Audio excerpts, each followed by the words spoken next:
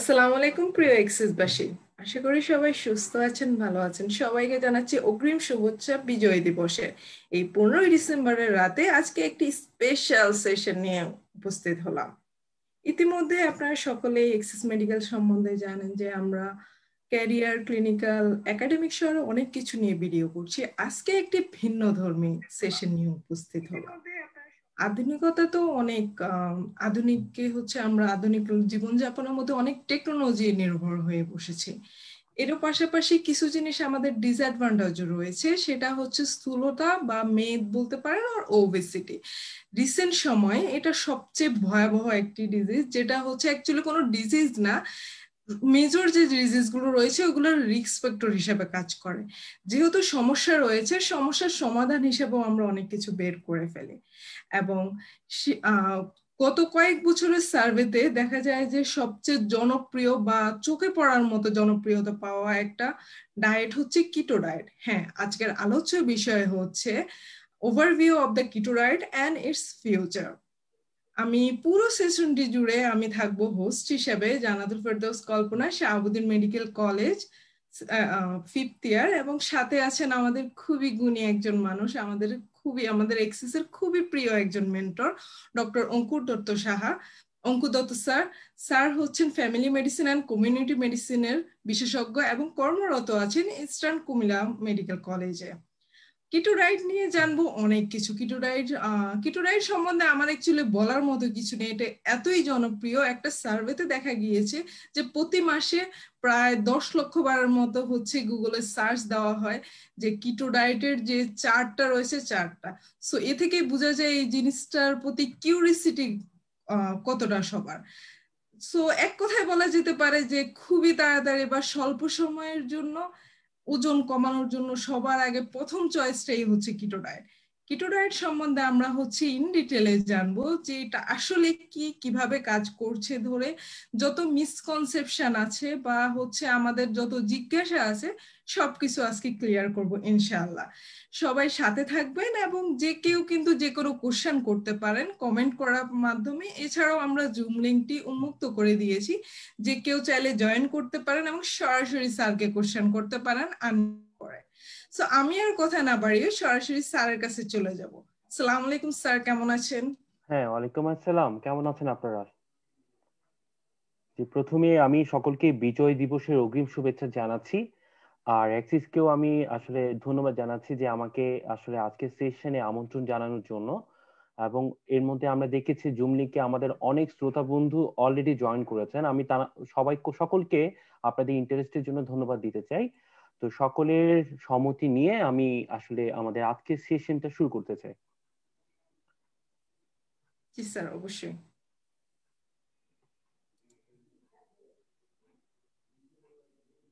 আমার স্লাইড কি শো হয়েছে? একটু কাইন্ডলি একটু আপনারা একটু জানাবেন। Sir still loading. আচ্ছা, ঠিক আছে, একটু হলে দেন আপনি, আমার এখানে ওপেন জি হয়ে স্যার, গেছে। দেখা যাচ্ছে। ওকে।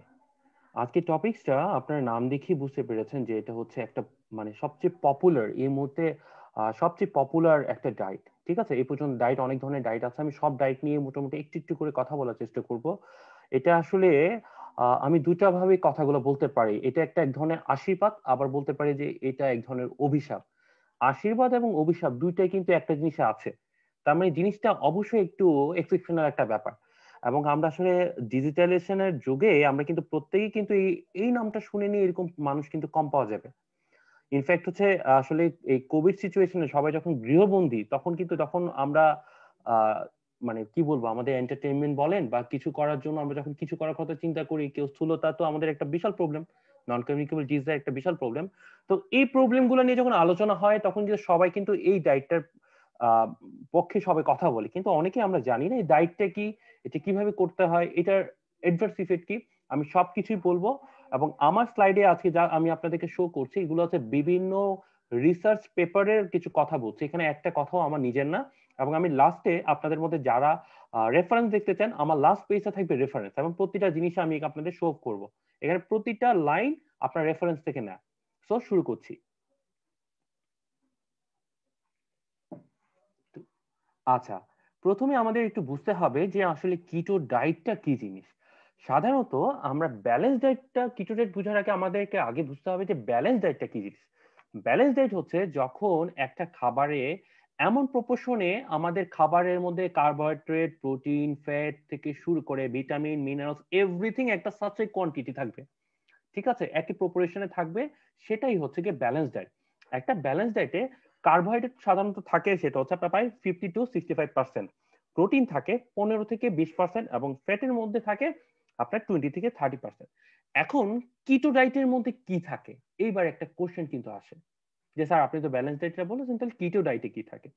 কিটো ডায়েটে সাধারণত দেখা যায় যে এখানে ফ্যাটের পরিমাণ অনেক বেশি থাকে, সাধারণত বলা হয় প্রায় 70% ফ্যাট থাকে, এরপরে প্রায় 30% আপনার প্রোটিন থাকে, সাধারণত 10% আপনার কার্বোহাইড্রেট থাকে, তবে কেউ আবার কিছু আপনার একটু এমফাসাইজ করে এটাকে আরো 5%ও নিয়ে আসে, ঠিক আছে। এই জিনিসটাই হচ্ছে কিটো ডায়েট। এই ডায়েটের মাধ্যমে কি হচ্ছে, কি শরীরের মধ্যে যেহেতু মনে করেন কার্বোহাইড্রেট আমরা কম খাচ্ছি, আমরা জানি আমাদের শরীরের ফুয়েলটাই হচ্ছে কার্বোহাইড্রেট, তখন কি হচ্ছে আমাদের যে গ্লাইকোজেনটা ভাঙা শুরু করে, ফ্যাটটা গ্লাইকোজেন ভাঙার পরে আমার শরীরে গ্লুকোজটা আপনার দিচ্ছে, একটা সময় গ্লাইকোজেন স্টোরেজ শেষ হয়ে যায়, তখন কি আমাদের যে মেইন চালিকা শক্তি, তখন এটা গ্লুকোজ থেকে এটা টার্নওভার হয়ে ফ্যাটে চলে যায়, এবং ফ্যাটটা ভেঙে ভেঙে কিটোন বডি ফর্মেশন করে। এই কিটোন বডি থেকে কিন্তু এটা নেমে আসছে যে এটার এই ডায়েটটার নাম চলে আসে কিটো অ্যাসিডোসিস। অরিজিনালি কিটো, এই যে আপনার হচ্ছে কিটো ডায়েট, এটা কিন্তু আজকের না, এটা কারো আবিষ্কার করা নয়, যে আপনারা হয়তো আপনারা বিভিন্ন আপনারা সোশ্যাল মিডিয়া, ফেসবুক ভিডিও এগুলো দেখে আপনারা অনেকে শুনতে পারেন বা অনেকে জানতে পেরেছেন। অরিজিনালি কিন্তু এটা কিন্তু 100 বছর আগে কিন্তু এই ডায়েটটার জন্ম হয়েছে। সাধারণত বলা হয় এটা 1911 সালে মূলত হচ্ছে এই ডায়েটটার জন্ম হয়, ঠিক আছে। ইভেন হচ্ছে 1911 সালের বিভিন্ন জার্নালে কিন্তু তখন আপনারা যদি আপনারা ইন্টারনেটে সার্চ দেন, আমি অলরেডি 1-2টা দেখাবো, যেখানে মধ্যে এই কিটো ডায়েটটা মূলত ইউজ করা হয়েছে কোন লেভেলে, আপনারা দেখবেন শুধুমাত্র এপিলেপসি ইউজ করা, এপিলেপসি রোগের প্রতিষেধক হিসাবে ইউজ করা হয়েছে, কারণ ওই টাইমে তো খুব একটা আপনার অ্যান্টি অ্যাপিলেটিক ড্রাগ ছিল না, তো এইটা একটা ব্যাপার ছিল। তো পরে এটা আরো এমফাসাইজ হয়ে এটা অনেকটা আপনার যে নিউ ফর্মে এখন আপনারা যেটা ইউজ হচ্ছে সেটা আপনারা দেখতে পাচ্ছেন। সো আমরা এখানে ইন ডিটেইলস আমরা বলতে পারি কিটোন বডি আপনার কিটোএসিস এর মধ্যে হাই ফ্যাট থাকবে, এডিকুয়েট প্রোটিন থাকবে, এবং লো কার্বোহাইড্রেট ডায়েট, যেটা আমি পরিমাণটা বলেছি, এবং এখানে বলেছি যে use for the treatment of the ইন্ট্রাক্টেবল childhood epilepsy since the 1920। Even আমি আজকের সেশনে এটাও দেখানোর চেষ্টা করব যে ভর্তি রেখে কিভাবে কিটো ডায়েটটা দেওয়া হতো পেশেন্টদেরকে। আচ্ছা, এটা হিস্ট্রি নিয়ে বলি। হিস্ট্রি নিয়ে আমি একটা ছোট করে বলেছি 1911 সালের একটা, মানে এটা মূলত এটা জন্ম হয়েছিল, এবং এটা আপনি দেখেন এখানে হিউজ কনক্লিন, উনি কিন্তু 1921-এ ওয়াটার ডায়েট দিয়ে আমাদের এপিলেপসি পেশেন্টদেরকে ট্রিটমেন্ট শুরু করেছিল, ঠিক আছে। এবং গেইলিন 1921-এ এটা একটা কনভেনশন হয়েছে, যে কনভেনশনে এমা কনভেনশন বলা হয়। এই এমা কনভেনশনে এটা যে কিটো ডায়েটটা যে আপনার এপিলেপসির ক্ষেত্রে ভালো একটা রেসপন্স আছে, উনি কিন্তু এটা শো করেছেন। এবং আমাদের পৃথিবীতে এই ফেনাটোয়েন ড্রাগটা জন্ম হয় 1938 সালে, অনেকে বলে 1940 সালে। এই ড্রাগটা এসে কিন্তু এপিলেপসির ট্রিটমেন্ট শুরু হয়। যখন 1938 সালে ফেনাটোয়েনটা ইউজ করা শুরু হয়ে যায়, তখন কি হচ্ছে, তখন তারও আপনার কিটো ডায়েটের ইউজটা তখন কিন্তু আস্তে আস্তে কমতে থাকে। এরপরে চার্লিস ফাউন্ডেশনের 1992 মানে 1992 সালে এটা আবার কিন্তু ইউজ করা শুরু করে, কারণ কি কিছু কিছু ক্ষেত্রে দেখা যাচ্ছে অ্যান্টি অ্যাপিলেটিক ড্রাগগুলো খুব একটা কাজ করছে না। ইভেন 1994-তেও কিন্তু আমরা কিটো ডায়েটের ব্যবহার দেখতে পাচ্ছি, সেটা হচ্ছে এপিলেপসির ক্ষেত্রে। তো কিটো ডায়েটের ব্যবহারটা এপিলেপসিতে কিভাবে ইউজ করা হয় আমি সব আপনাকে স্টেপ বাই স্টেপ আমি শো করব। এই যে দেখেন, আমি যে বলেছি যে কমপ্লিট পেপার একটা উনি এটা অলরেডি একটা পেপারে মানে চেপেছে, এটা হচ্ছে সেই ডকুমেন্টটা, এটা আপনাদের শো করছি, যেখানে উনি আপনার মানে একটা পেশেন্টকে উনি হচ্ছে প্রায় 22 দিন, ঠিক আছে, ওয়াটার ফাস্টিং ডায়েট দিয়েছিলেন, ঠিক আছে। পেশেন্ট আপনার মানে ইয়া ছিল, কি বলো এটারে, এপিলেপসি ছিল, কন্ট্রোল হচ্ছিল না, তখন কিন্তু উনি এই ফাস্টিং দিয়ে, মানে হচ্ছে ওয়াটার দিয়ে, ওয়াটার ফাস্টিং বলা হয়, এটা দিয়ে উনি কিন্তু এটা কন্ট্রোল করে দেখিয়েছেন, এবং এটা পরবর্তীতে ওনার যে গবেষণাপত্র যে কথাগুলো এটা কিন্তু পেপারে চেপেছে। এই যে দেখেন, এটা হচ্ছে পাবমেড। আমরা পাবমেডকে আমরা সাধারণত বলে থাকি পৃথিবীর সর্বপ্রথম 3টা সর্ববৃহৎ জার্নালের মধ্যে একটা জার্নাল। এখানে কিন্তু দেখেন, এখানে কিন্তু হিস্ট্রি বলা আছে, যে history of the ketogenic diet. কি বলা আছে, যে fasting and other dietary regimen have been used to treat epilepsy since at least 500 BC, মানে বিফোর খ্রিস্টান, to mimic the Metabolism of fasting and the ketogenic diet was introduced by the modern physician as a treatment for epilepsy in 1920s. For 2 decades, this therapy was widely used, but with the modern era of anti-epileptic drug treatment, its use and decline dramatically. যেটা আমি একটু আগে আপনাদেরকে সংক্ষেপে বলেছি, এটাই পাবমেটে এটাই বলেছে, by the end of the 20th century of these therapies available in only small number of children hospital.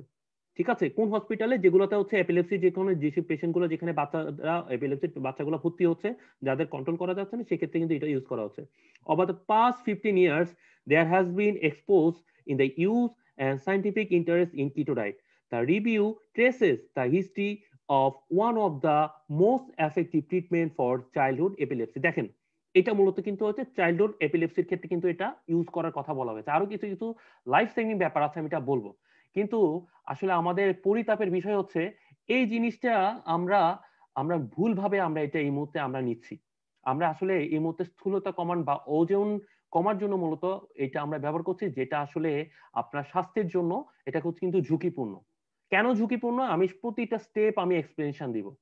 আচ্ছা, আমি আপনাদেরকে একটু আমাদের কার্বোহাইড্রেট, প্রোটিন, ফ্যাট এগুলো আপনারা সব যারা ডাক্তার আছেন আপনারা সবাই জানেন, তো আমার কিছু বলার নেই। তাও আমি জাস্ট একটু আপনাদের বায়োকেমিস্ট্রি থেকে এটা একটু শো করছি, জাস্ট একটু আপনাদের বোঝার জন্য, ঠিক আছে? এবং আমি জানি আমার এখানে যারা শ্রোতা আছে তারা অনেক ভালো জানেন, আমার চেয়েও ভালো জানেন, তো ওনারা আরো সুন্দর করে এই জিনিসটা বুঝতে পারবেন। তো সাধারণত বলা হয় যে আমাদের কি কি সাইকেল চলে, আমাদের কার্বোহাইড্রেট, প্রোটিন, ফ্যাট, তাই তো? এটা আমাদের বডিতে কিভাবে এটা ইউটিলাইজেশন হয় সেটা আমি শো করছি। একটা হচ্ছে আমরা কার্বোহাইড্রেট, প্রোটিন, ফ্যাট, এটা কি হচ্ছে, এটা থ্রো ডাইজেশন অ্যাবজর্পশনে কি ফুডের মাধ্যমে, ঠিক আছে, আমার খাবারের মাধ্যমে এটা ঢোকার পরে এটা ভাঙে।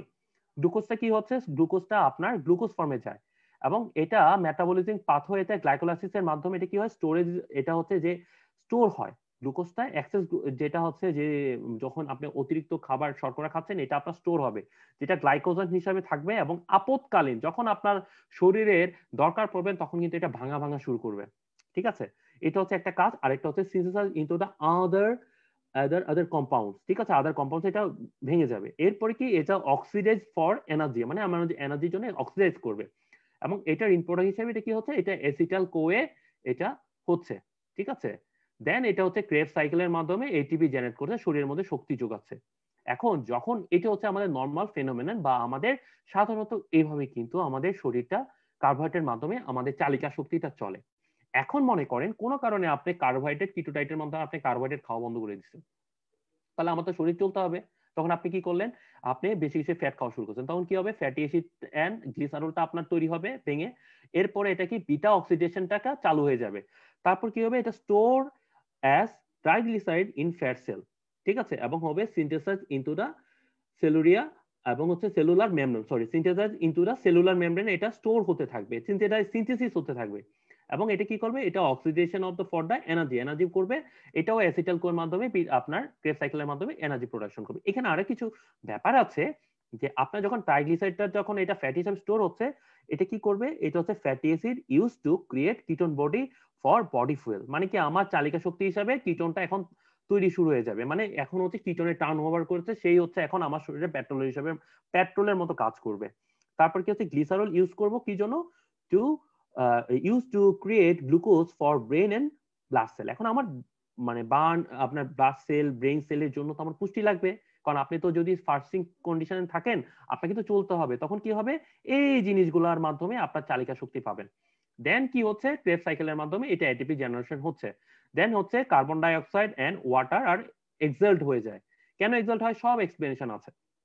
তো আমরা এতক্ষণ বললাম যে কার্বোহাইড্রেট মেইন মেথড, কার্বোহাইড্রেট কাজ না করলে ফ্যাট দেখিয়েছে, এখন যদি কোনো কারণে কার্বোহাইড্রেট ফ্যাট দুইটাই কাজ না করে সেক্ষেত্রে আমরা প্রোটিনে চলে যাবে। এটা কিভাবে কাজ করবে, এটাও হবে আপনার অ্যামিনো অ্যাসিডটা প্রথমে মেটাবলিক পাথওয়ের মাধ্যমে ট্রান্সফরমেশন হবে, তারপরে হচ্ছে এটাকে store as the glycogen or fat, মানে অ্যাক্সেস যেটা থাকবে এটা গ্লাইকোজেন স্টোর হিসেবে থাকবে, যেটাকে আমরা বলে আপদকালীন মানে হচ্ছে যখন আপনি রোজা রাখবেন অথবা আপনি খাওয়া দাওয়া পাচ্ছেন না, আপনার শরীরে চলতে হবে, তখন কি এটা ভাঙা শুরু করবে and is made into the new protein compound। এরপরে কি হচ্ছে, এটা অক্সিডাইজ করে আপনার শরীরে এনার্জি করবে। এইটাই হচ্ছে আল্লাহ তাআলা আমাদের শরীরের মধ্যে এই সিস্টেমটা আমাদের জেনারেট করে রেখে দিয়েছেন, ঠিক আছে। এইটাই হচ্ছে ব্যাপারগুলো। এই যে দেখেন, আমি প্রথমে কার্বোহাইড্রেটটা এই যে কার্বোহাইড্রেট এক্সপ্লেইন করেছি, ফ্যাট এক্সপ্লেইন করেছি, এরপর হচ্ছে প্রোটিন এক্সপ্লেইন করেছি। তো এই যে তিনটার মাধ্যমে আমার আল্লাহ তাআলা বা ঈশ্বর আমাদের শরীরে এইভাবে ফিট করে রাখছেন। ঠিক আছে, যে আমার এটা না থাকলে এটা হবে। এখন আমাদের যখন আমরা ফাস্টিং স্টেজে থাকি তাহলে আমার কি হচ্ছে, এগুলা ব্যাপারগুলো দেখেন। আমরা একটু বায়োকেমিক্যাল ব্যাপারগুলো যদি আমরা জানতে পারি তাহলে বাকি কনসেপ্ট গুলো খুব ইজি ভাবে আপনারা জানবেন। ঠিক আছে, আমরা ফাস্টিং স্টেজে জানি আমরা কার্বোহাইড্রেট, প্রোটিন এবং ফেল এটা মূলত হচ্ছে মেটাবলিজম কিভাবে হচ্ছে, এটা হচ্ছে এসিটাইল কোয়ের মাধ্যমে হচ্ছে। ঠিক আছে, দেন কি হচ্ছে, এই এসিটাইল কোয়ে হচ্ছে শক্তি তৈরি করবে এটিপি ক্রেভ সাইকেলের মাধ্যমে, একটু আমি শো করেছি। তো আপনার ফাস্টিংটা শুরু হবে খাবার 2 থেকে 4 ঘন্টা পরে। এই জন্য খেয়াল রাখেন, আমরা সাধারণত রাতের বেলা খাবারের সময় আমরা বলে থাকি যে আপনি রাতে খাবার এবং ঘুমানোর সময় 2 ঘন্টা গ্যাপ রাখবেন, তা নাহলে কি হবে, এটা ফ্যাট হিসাবে আপনার বডিতে স্টোর হবে। ঠিক আছে, ইভেন আরেকটা জিনিস আমরা বলে থাকি যে রাতের বেলা চেষ্টা করবেন দুপুরবেলা যে কার্বোহাইড্রেট আপনি নিয়েছেন রাতে কার্বোহাইড্রেটের পরিমাণটা একটু কমিয়ে নেবার জন্য। এটাতে আপনার অনেকগুলো কাজ আছে, কি কাজ, সবকিছু আসবে, আপনারা অ্যান্সার জানেন, আমি আপনাদেরকে জাস্ট রিমাইন্ডার করছি, আর কিছুই না। তো এরপরে হচ্ছে ব্লাড সুগারটা ডিক্লাইন করে যাবে এবং ইনসুলিনটা ডিক্লাইন করে, মানে ব্লাড সুগারের ফল করছে, ইনসুলিনে কমে যাচ্ছে। তখন কি হচ্ছে, আমার আপদকালীন যে কথাটা বলেছি তখন কি গ্লুকাগনটা চালু হয়ে গেছে, সে কি করলো, সুন্দর করে শর্করার পরিমাণটা বাড়িয়ে দিল। আবার লিভারে যে গ্লাইকোজেনটা আছে সে কি গ্লাইকোজেনোলাইসিস করে আমার ওই শর্করাটা তৈরি করলো যাতে আমার বডিটা ফুয়েল পায়। এরপর কি হচ্ছে যে ট্রাইগ্লিসারাইডটা এটা হচ্ছে ফ্লো আউট হয়ে যাবে ফ্যাট সেলে, কিভাবে, লাইপোলাইসিসের মাধ্যমে। তখন কি হচ্ছে, আমার তো শরীরে কার্বোহাইড্রেট নেই, এবং তখন কি হচ্ছে, এই যে ফ্যাটি অ্যাসিডটা তখন সে কি বলবে যে আমি আজকে থেকে রাজা, আমি এইটা চালাবো। ঠিক আছে, সে তখন এই পুরা ইঞ্জিনটা নিজের কন্ট্রোলে নিয়ে আসবে এবং সে কি করবে, এটার ফুয়েল হিসাবে কিটোন বডি ফরমেশন করবে, যেটা ফুয়েল হবে, এটা আপনার কিডনি এবং মাসলের মধ্যে এটার ইফেক্ট আপনারা দেখতে পাবেন। কি ইফেক্ট হবে সামনে আমরা পেয়ে যাব।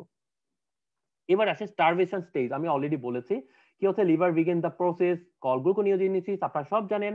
Liver break down the লেকটেড glycerol and amino acid, এটাও আপনারা জানেন। Liver create ketone body through the ketoacidosis, muscle burn fatty acid, decrease the use of ketone, এগুলো সব জানেন, এটা আমি অলরেডি আগের স্লাইডগুলোতে বলে দিয়েছি, এটা একটু জাস্ট আমি একটু এক্সপ্লেইন করে দিয়েছি। ঠিক আছে, এখন এটাতে কি হচ্ছে আপনারা দেখতে পাচ্ছেন, একটা চার্ট দিয়ে দেখিয়েছে যে মেটাবলিক পাথওয়ে কিটোজেনিক ডায়েট।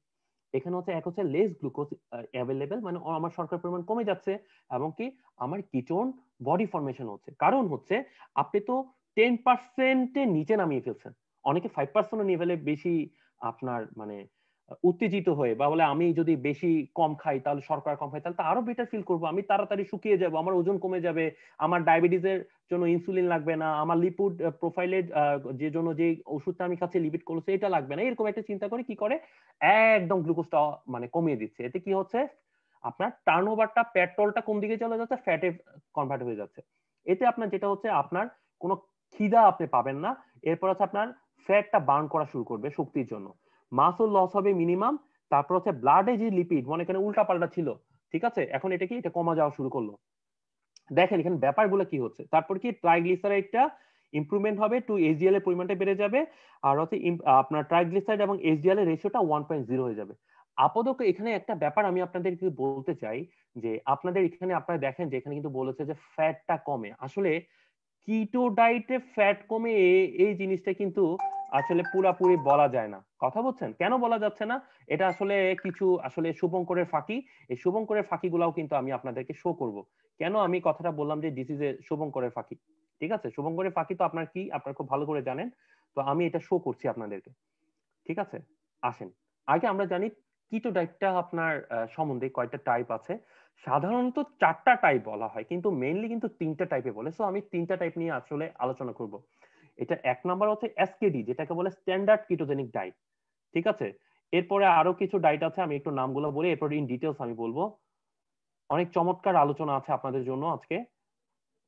এরপরে আরেকটা হচ্ছে আপনার সাইক্লিক কিটোজেনিক ডায়েট, আরেকটা হচ্ছে টার্গেটেড কিটোজেনিক ডায়েট। এটা হচ্ছে মূলত তিনটা, এটা হচ্ছে তিনটা কেটো ডায়েটকে নিয়ে আমরা আলোচনা করে থাকি। তো এটার আন্ডারে কিছু কথাবার্তা আছে, এগুলো নিয়ে আপনাদের সাথে কথা বলবো। এটার মধ্যেই বলতে পারি যে অ্যাটকিন ডায়েট, আরো কিছু ডায়েট আছে, অ্যাটকিন ডায়েট আছে, সাউথ বিট ডায়েট আছে, তারপর কিটোজেন প্যালিও ডায়েট আছে, ওয়ান্ডার স্লিম ডায়েট আছে। ঠিক আছে, এটা কিন্তু মূলত ডিপেন্ড করছে যে আপনার নেট কার্বোহাইড্রেটের উপরে, যে আপনি কতটুকু কার্বোহাইড্রেট, এটা ডিপেন্ড করতেছে নেট কার্বোহাইড্রেটের উপর ভিত্তি করে এই ডায়েট গুলো সবকিছু ডিপেন্ড করছে। এখন নেট কার্বোহাইড্রেট কি জিনিস, নেট কার্বোহাইড্রেট হচ্ছে যে আপনার টোটাল কার্বোহাইড্রেটটাকে আপনি যদি আপনি ফাইবার দিয়ে বিয়োগ করবেন প্লাস হচ্ছে সুগার অ্যালকোহল দিয়ে যদি যোগ করেন যে ফলটা পাবেন সেটা হচ্ছে টোটাল ডেইলি কার্বোহাইড্রেট কনজাম, মানে এটা আপনাকে কনজাম করতে হবে আপনার শরীরের জন্য। তো এটাকে ফুল ফর্মে বলা হচ্ছে নেট কার্বোহাইড্রেট। আসেন এরপরে হচ্ছে আপনার অ্যাটকিন ডায়েট। অ্যাটকিন ডায়েট দেখেন এখানে একটা চমৎকার ছবি একটা দেওয়া হয়েছে, ঠিক আছে, এটা যাতে আপনারা বুঝতে পারেন। এখানে কিন্তু আপনারা বুঝতে পারছেন এখানে কি ইউজ করা হচ্ছে, এখানে আছে প্রোটিন আছে, ফাইবার আছে, লো সুগার আছে, ভিটামিন মিনারেল আছে, গুড কার্বোহাইড্রেট আছে, গুড ফ্যাট আছে এবং হচ্ছে অ্যাক্টিভিটি, আপনাকে চলাফেরা করতে হবে, ঠিক আছে, এই হচ্ছে ব্যাপারগুলো। এবার আসেন অ্যাটকিন ডায়েটের থিমটা কি বা অ্যাটকিন ডায়েটে কি হয়। সাধারণত অ্যাটকিন ডায়েটের মধ্যে কার্বোহাইড্রেটকে রেস্ট্রিকশন করা হচ্ছে। তারপর কিটোসিস হয় কিভাবে, বডি কিটোসিস হচ্ছে যেহেতু আপনার আপনার কার্বোহাইড্রেট রেস্ট্রিকশন, আপনার একটা ফ্যাটে আপনার কনভার্সন হয়ে গেছে, আপনার শরীরের চালিকা শক্তিটা তখন কি হচ্ছে আপনার ফ্যাটটাকে বার্ন করে আপনাকে কিটোন দিয়ে এটা আপনাকে এনার্জি করছে, ঠিক আছে। সে বলতেছে আমি আজকে থেকে রাজা, তুই এটা কিভাবে রাজা, সে সিপাহীকে এখানে সিপাহী, এটা হচ্ছে কিটোন বডি, ঠিক আছে। এতে কি হচ্ছে, এতে যেটা হচ্ছে যেহেতু কিটোন বডি এক্সেস ফরমেশন হয়ে গেছে তখন কিন্তু পেশেন্ট বলবে যে আমার খিদা কম লাগছে, ঠিক আছে। এবং ব্রেথ অর্ডার কনস্টিপেশন একটা কথা হতো, ইভেন আপনি একটা মনে রাখবেন কোন পেশেন্ট যদি কিটো এসিডোসিসে ভুগে বা কিটোন বডি যদি বেশি হয় আপনি কিন্তু তার সাথে কথা বলে বা কাছে গেলে কিন্তু একটা মিষ্টি সুবাস পাবেন।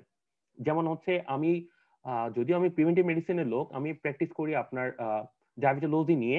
তো আমরা সাধারণত ডায়াবেটিক কিটোসিসের অনেক পেশেন্টকে দেখেছি কাছে আসলে যাদের কিটোসিস এসিডোসিস ডেভেলপ করেছে আমরা কিন্তু কিটোনের স্মেলটা পাই, আমাদের নাকে লাগে, ঠিক আছে। এটা কিন্তু অনেকেই অনেক ডাক্তার সাহেবরাই আপনারা ভালো বলতে পারবেন। তো এই যে ফলশ্রুতিতে কি হচ্ছে, এটা ফলশ্রুতিতে হচ্ছে ওজন কমে যাচ্ছে, ঠিক আছে। এটা হচ্ছে এক হলো আপনার এই যে স্মেলিংটা পাচ্ছেন, কনস্টিপেশন ডেভেলপ করছে, দেন হচ্ছে এটার এন্ড রেজাল্ট হচ্ছে ওয়েট লস হচ্ছে। এখন অ্যাটকিন ডায়েটের কয়েকটা ব্যাপার, একটা ফেজ আছে যে ফেজের মধ্যে এটা ফোকাস করে।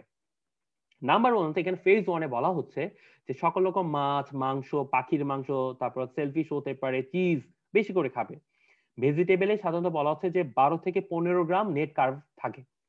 সালাদ ড্রেসিং বলা হচ্ছে আমরা 2 টেবিল স্পুন আমি সালাদ আমরা নিতে পারি। এবং হচ্ছে ফ্যাট এবং অয়েল ইচ্ছে মতো খাবেন, কোনো সমস্যা নেই, কিন্তু কোনো ধরনের অ্যালকোহল খাওয়া যাবে না অ্যাটকিন ডায়েট চলার সময়। ফেজ 2 তে বলা হচ্ছে এখানে সাধারণত আমরা 5 daily net carbohydrate per week আমরা নিব, যোগ করব 5। তারপর ডেইরি যেমন হচ্ছে কটেজ চিজ, ক্রিম, মোজারেলা, যেটা হচ্ছে আপনারা যারা আপনার পিজা পছন্দ করেন এটা খুব মানে সবার পছন্দের একটা খাবার। তারপর ricotta cheese, nuts, seeds, fruits, এগুলো কিন্তু ফেজ 2 তে থাকবে, ঠিক আছে। দেন আসলো ফেজ 3 তে, এখানে কি হচ্ছে আস্তে আস্তে আপনার ওজনটা কমেছে। তারপর হচ্ছে আপনার উইকলি নেট কার্বোহাইড্রেটে চলে গেল কি 10 ডেইলি নেট কার্বোহাইড্রেট হয়ে গেছে পার উইকে। তখন কি আছে স্টার্চি ভেজিটেবলের দিকে আপনি কিন্তু বেশি বেশি আপনারা নিচ্ছেন। তারপর হচ্ছে আপনার শস্য দানা, সবজি এদিকে চলে যাচ্ছে। এতে একটা সময় কি হয় যে আপনার লাইফটা এভাবে কিন্তু মেনটেন হয়ে যাচ্ছে স্টেজ 4 এ এসে, ঠিক আছে। এরপরে হঠাৎ করে দেখবেন যে একটা পর্যায়ে এসে প্রথম প্রথম আপনি টের পাবেন না, আরে খুব ভালো ফিল হচ্ছে, খিদা লাগতেছে না, কিছুই হচ্ছে না। 2 থেকে 4 সপ্তাহ পরে এগুলা সাইড ইফেক্ট গুলা শুরু হয়েছে। তখন কি হঠাৎ করে দেখবেন, মনে করেন একটু আগে আপনি বলছেন যে আমি দেখাইছি যে আপনাদের খিদা লাগে না, হঠাৎ করে দেখবেন যে আপনার হাঙ্গার পেইনজেস হয়ে গেছে, মানে আপনার অসম্ভব খিদা বেড়ে গেছে। তখন অসম্ভব যখন খিদা বেড়ে গেছেন তখন আপনি যা পাইছেন তাই খাইছেন, ঠিক আছে। এতে ফলোইং কি হচ্ছে আপনার যে ওয়েট লসটা আপনি করেছেন সেই ওয়েট লসটা তার দ্বিগুণ ওয়েট আপনার কিন্তু গেইন হয়ে গেছে। কারণ কি হঠাৎ করে হাঙ্গার সেন্টারটা স্টিমুলেট হয়ে গেছে যেহেতু আপনি ঠিকমতো খাননি। এবং আপনার যে বডি, আপনার হাইপোথ্যালামাস, আপনি যদি অল্প অল্প করে খান বা অল্প অল্প করে ওয়েট লস করেন তাহলে কিন্তু আপনার হাইপোথ্যালামাস সেটা নিয়ে কিন্তু আপনার হ্যাবিচুয়েটেড হয়ে যাবে। সাধারণত বলা হয় উইকলি 1 পাউন্ড ওয়েট লসটা হচ্ছে গিয়ে আপনার হচ্ছে বডির জন্য স্ট্যান্ডার্ড। যখন আপনি কিটো ডায়েট করবেন দেখবেন আপনি 3 দিনে 5 থেকে 7 কেজি কমাই ফেলছেন, ঠিক আছে। তো তার মানে হচ্ছে বডি কিন্তু চিন্তা করবে যে আরে হুট করে তো কমে গেছে, তো আমাকে তো এটার একটা বিহিত করতে হবে। এটা আমাদের পজিটিভ বা নেগেটিভ ফিডব্যাক সিস্টেম কিন্তু কাজ করা শুরু করে যখনই হচ্ছে আপনার এই প্রবলেম, যখন একটু কম খাবার চলছে তখন কিন্তু ফিডব্যাক সিস্টেম গুলো চালু হয়ে গেছে। তখন কি করবে, যখনই সুযোগ পাবে সে কিন্তু অ্যাপিটাইটটা বাড়াই দিবে, ঠিক আছে। কারণ হচ্ছে হাইপোথ্যালামাসটা ডিসফাংশন হয়ে গেছে, সে কিন প্রপোর্শনে আমার ওয়েট লস করতে হবে সে হঠাৎ করে সে বুঝতে পারবে না। যার জন্য কি করবে, তার হাঙ্গার অ্যাপিটাইট সেন্টারটা বেশি স্টিমুলেট হয়ে যাবে, বেশি বেশি সে কার্বোহাইড্রেট খাবে এবং ফ্যাট খাওয়া শুরু করে ইনটেক করবে, কার্বোহাইড্রেট ইনটেক করবে এবং কি ওয়েট গেইন আবার বেশি করে শুরু করবে। এবার আসেন যে Atkin diet is it safe, আপনারাই চিন্তা করুন। It is a promote the heart disease, yes of course. এটা পটেনশিয়াল লস অফ বোন, এটা বোন লস করে, কিভাবে করে এক্সপ্লেনেশন আছে। Problem on the liver and kidney, এটা তো অবশ্যই, এটা প্রত্যেকটার আমি প্রতিটা লাইনের এক্সপ্লেইন দিব সামনে, মেকানিজম আসছে। এবং বডি নিড নরমালি হচ্ছে 150 gram of carbohydrate per day. No study prove that এটকিন diet is a miracle diet. No, ওদের একটা থিম হচ্ছে no carbohydrate, no protein, no fat, that mean হচ্ছে ওয়েট লস। আর calorie রেস্ট্রিকশনের মাধ্যমে কিন্তু তারা ওজন কমিয়ে থাকে। এটাই হচ্ছে মূলত অ্যাটকিন ডায়েটের ব্যাপারগুলো। এরপর আরেকটা জিনিস আছে, ওর একটা ভাই আছে, ভাইয়ের নাম হচ্ছে আপনার south beach diet. South beach ডায়েটটা অনেকটা বলতে বলি it is the friendly version of the Atkin diet. সাধারণত এখানে কিছু কার্বোহাইড্রেট প্রথম 2 সপ্তাহ বন্ধ করতে বলে, যেটা আমরা সাধারণত এই সকল কার্বোহাইড্রেট বেশি নিয়ে থাকি। সেটা হচ্ছে একটা হচ্ছে পটেটো, তারপর fruits, vegetable, serial, rice, pasta, bit, তারপর ক্যারোট, কর্ন, এগুলো হচ্ছে প্রথম 2 সপ্তাহ ওরা নিষেধ করে যে এই প্রথম 2 সপ্তাহ এটা খাওয়া যাবে না। দেন কি হচ্ছে, তারা কোনো ধরনের স্যাচুরেটেড ফ্যাট খেতে মানা করে, তারা প্রথমে বলে হেলদি ফ্যাট খাওয়ার জন্য। তারপরে একটা পর্যায়ে কি হচ্ছে, তারা কোনো ধরনের কার্বোহাইড্রেটটা আপনার পার গ্রাম হিসেবে কোনো ধরনের কাউন্ট করা সব সম্পূর্ণভাবে বন্ধ করে দেয়। ঠিক আছে, তারা কি করতেছে, ফোকাস করবে নর্মাল প্রপোর্শনে এবং আপনার মানে একটু একটু করে খাবে, সারাদিনে খাবে, 2-4 ঘন্টা পর পর খাবে। ঠিক আছে, তারা স্ন্যাক হিসাবে খাওয়া শুরু করে। কিভাবে করে, এই যে দেখেন, এই যে ডায়েটের চিত্রগুলো আপনারা দেখেন, এখানে যে দেখা যায় ব্রেকফাস্টে ওরা স্মোক সালমন স্ক্র্যাম্বল খাচ্ছে, তারপরে মিড মর্নিং এ খাচ্ছে ওরা হচ্ছে নাট বাটার এন্ড সেলারি, এটা বাদাম মাখনি। এটা তো আসলে আপনার কিটো ডায়েটের ক্ষেত্রে একটা খুব ফেভারিট ডায়েট, আমি দেখি মানুষের সবাই এটা খেতে পছন্দ করে। এরপরে আছে যে স্ক্যালপস খেতে পারে, স্ক্যালপ খাচ্ছে।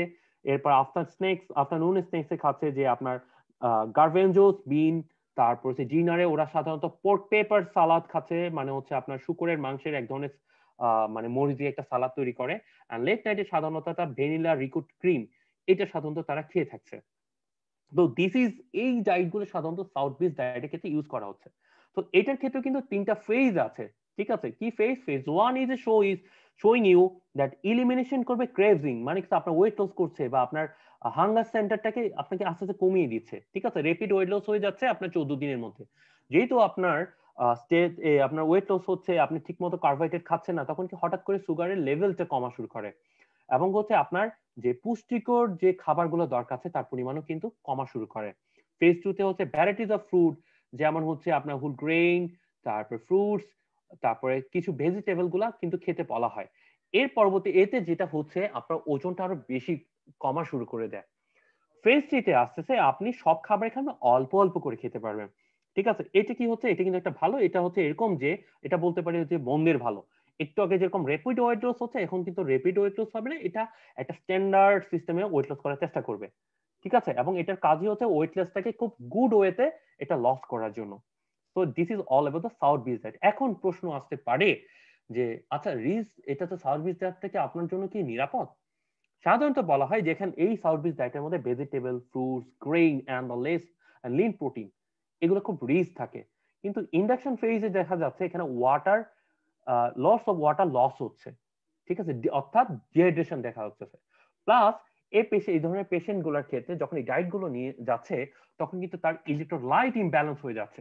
ঠিক আছে, কারণ এটা ইলেকট্রোলাইট ব্যালেন্সটাকেও কিন্তু এটা একটা শুরু করে দেয়, ইলেকট্রোলাইট ব্যালেন্সটাকে ইমব্যালেন্সের দিকে চলে যাবে। এখানে যদিও আপনার আমি ব্যালেন্স লিখেছি, এটা ইমব্যালেন্স হয়ে যাবে, টোটাল ইমব্যালেন্স হয়ে যায়। এটা হচ্ছে রিকমেন্ডেশন, দেখেন এখানে লিখেছি যে recommendation to work closely with the dietician or doctor.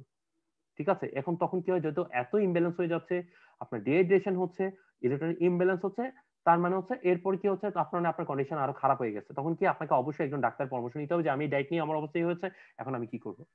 তো দেখেন, আমি 2টা ডায়েট দেখাচ্ছি, 2টা ডায়েটের মেজর কি সমস্যা হচ্ছে আপনারা নিজে চোখে দেখতে পাচ্ছেন। এবার আরেকটা আছে প্যালিও ডায়েট। প্যালিও ডায়েট হচ্ছে এখানে অ্যাভয়েড করে ডেইরি ফুড, এখানে হাই থাকবে আপনার আনস্যাচুরেটেড এন্ড স্যাচুরেটেড ফ্যাট। এটা হচ্ছে হাই থাকবে প্রোটিন, তারপর লো ইন দ্য কার্বোহাইড্রেট। ঠিক আছে, এটা ভ্যারিজ করবে, নেট কার্বোহাইড্রেট থেকেও এটার পরিমাণটার উপর ডিপেন্ড করে, সাধারণত এটা 5%ও কমায় ফেলে। ঠিক আছে, কোনো কোনো ক্ষেত্রে, অর্থাৎ আমরা উত্তেজিত হয়ে এই কাজগুলো আকামগুলো হয়। দেখেন আমাদের কোথায় আমাদের ভুলটা হয়। তারপর নো গ্রেইন অর লেজিউম, তারপর limit food intact and focus on the natural food. ঠিক আছে, এরপর কি আছে, এই যে দেখেন এখানের মধ্যে আমাদের স্যাম্পল একটা আমি দেখাচ্ছি যে ব্রেকফাস্টে সাধারণত স্ক্র্যাম্বল খেতে বলে 3 slices of bacon, 1 egg, 1 cup of the chopped kale, 1/4 of an onion, 1/2 avocado। এটা কিন্তু আসলে শরীরের জন্য খুবই ভালো। তারপর 2 tablespoons of bacon grease to fry it up in। ঠিক আছে, এটা মানে আমরা ব্রেকফাস্টের ক্ষেত্রে এই খাবারগুলো ইউজ করা হচ্ছে। লাঞ্চের ক্ষেত্রে সাধারণত কোকোনাট কারি, সালমন ফিশ দিয়ে সাধারণত কোকোনাট কারি খেতে ওনারা সাধারণত বলে।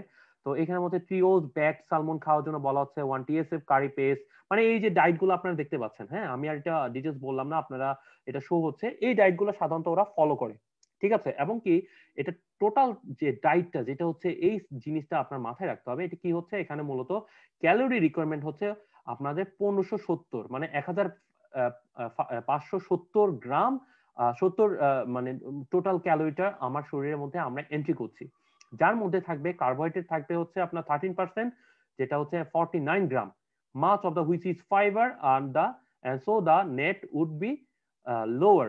তারপর ফ্যাট থাকছে 74%, যেটা হচ্ছে 120 গ্রাম বলতে পারি, এবং প্রোটিন আছে 15 গ্রাম, যেখানে আমরা 60 গ্রাম। সেখানে আপনারা দেখতে পাচ্ছেন পেলিও ডায়েটের ক্ষেত্রে প্রোটিনের পরিমাণটা কম, ফ্যাটের পরিমাণ বেশি, কার্বোহাইড্রেটের পরিমাণটা কম, ঠিক আছে। কার্বোহাইড্রেট সবচেয়ে কম, প্রোটিন এরপরে কম, দেন হচ্ছে ফ্যাটটা অনেক রিচ, ঠিক আছে। এবার আসেন, এবার কথাটা আসে যে পেলিও ডায়েট কি সেফ? আপনাকে তো একটু আগে তো আপনারাই দেখেছেন, ঠিক আছে, আপনারাই প্রশ্ন করেন, আপনারাই উত্তরটা বলেন, এটা কি সেফ? এত কম কি হতে পারে? সাধারণত নিউট্রিশনিস্টরা expert support eating whole food not a process food. তারা কিন্তু পুরো খাবারটা, ন্যাচারালি যে খাবারটা আছে এটাই খেতে বলে, ঠিক আছে। সাধারণত ওরা কি বলে যে আপনার লেজুম, ডেইলি হোল গ্রেন, এটা একটা ব্যালেন্স ডায়েট, ঠিক আছে। কিন্তু একটা কথা মনে রাখবেন, আমরা আমাদের যে দৈনন্দিন দিনে যে খাবারগুলো খাই, আমরা ম্যাক্সিমাম কিন্তু আমরা প্রসেস ফুড খাই, ঠিক আছে। কি প্রসেস ফুড কি হতে পারে? প্রসেস ফুড যেমন হচ্ছে আপনার আমরা বার্গার খেতে পারি, বার্গার খাই, আপনার চিকেন চাপ খাই, এখন তো হচ্ছে অনেক অ্যাপস চলে আসছে, আমরা যেখানে যাচ্ছি সেখানেই আসলে খাবারের রকমারি সমাহার, দেখা যায় খাবারের গন্ধে আমরা খেয়ে নিচ্ছি প্রসেস ফুড গুলা, এটাও কিন্তু আপনার জন্য বড় একটা হেলথ ইফেক্ট হচ্ছে। আচ্ছা, এরপরে একটা প্রশ্ন এসেছে যেটা আমি এখানে শো করেছি, সেটা হচ্ছে ওয়ান্ডার স্লিম ডায়েট প্ল্যান। আপনারা অনলাইনে সার্চ করে দেখবেন, এই জিনিসগুলো আপনি ইজিলি পাবেন। সেখানে সাধারণত প্ল্যান করে যে ওমেনের ক্ষেত্রে মিল প্ল্যানটা হচ্ছে আমি 1000 থেকে 1200 কিলো ক্যালোরি আমি ডেইলি ইনটেক করব, মানে ফিমেলের ক্ষেত্রে বা আমি দেব। আর হচ্ছে মেনের ক্ষেত্রে, ছেলেদের ক্ষেত্রে বা পুরুষদের ক্ষেত্রে সাধারণত 1500 থেকে 1700 ক্যালোরি আমরা ডেইলি ইনটেক করতে বলা হয়। সাধারণত এখানে বলা হয় যে আপনার প্রতি 2 থেকে 3 ঘন্টা পর পর খাবারগুলো খেতে হবে। এবং এই যে দেখেন যে ইট 7 on the slim mill with snacks daily, ঠিক আছে। তারপর বলা হয়েছে যে আমাদের এভারেজ ওয়েট লসটা সাধারণত আপনার অন দ্য স্লিম ডায়েট প্ল্যানে সাধারণত বলা হচ্ছে যে 2 থেকে 4 পাউন্ড এ উইক, মানে এক সপ্তাহে 2 থেকে 4 পাউন্ড কমান কথা সাধারণত বলা হচ্ছে।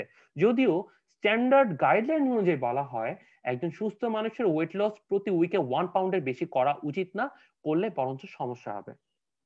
কি সমস্যা হবে সামনে আসবে, আপনাদের প্রতিটা কিছুর অ্যান্সারই আপনারা পাবেন।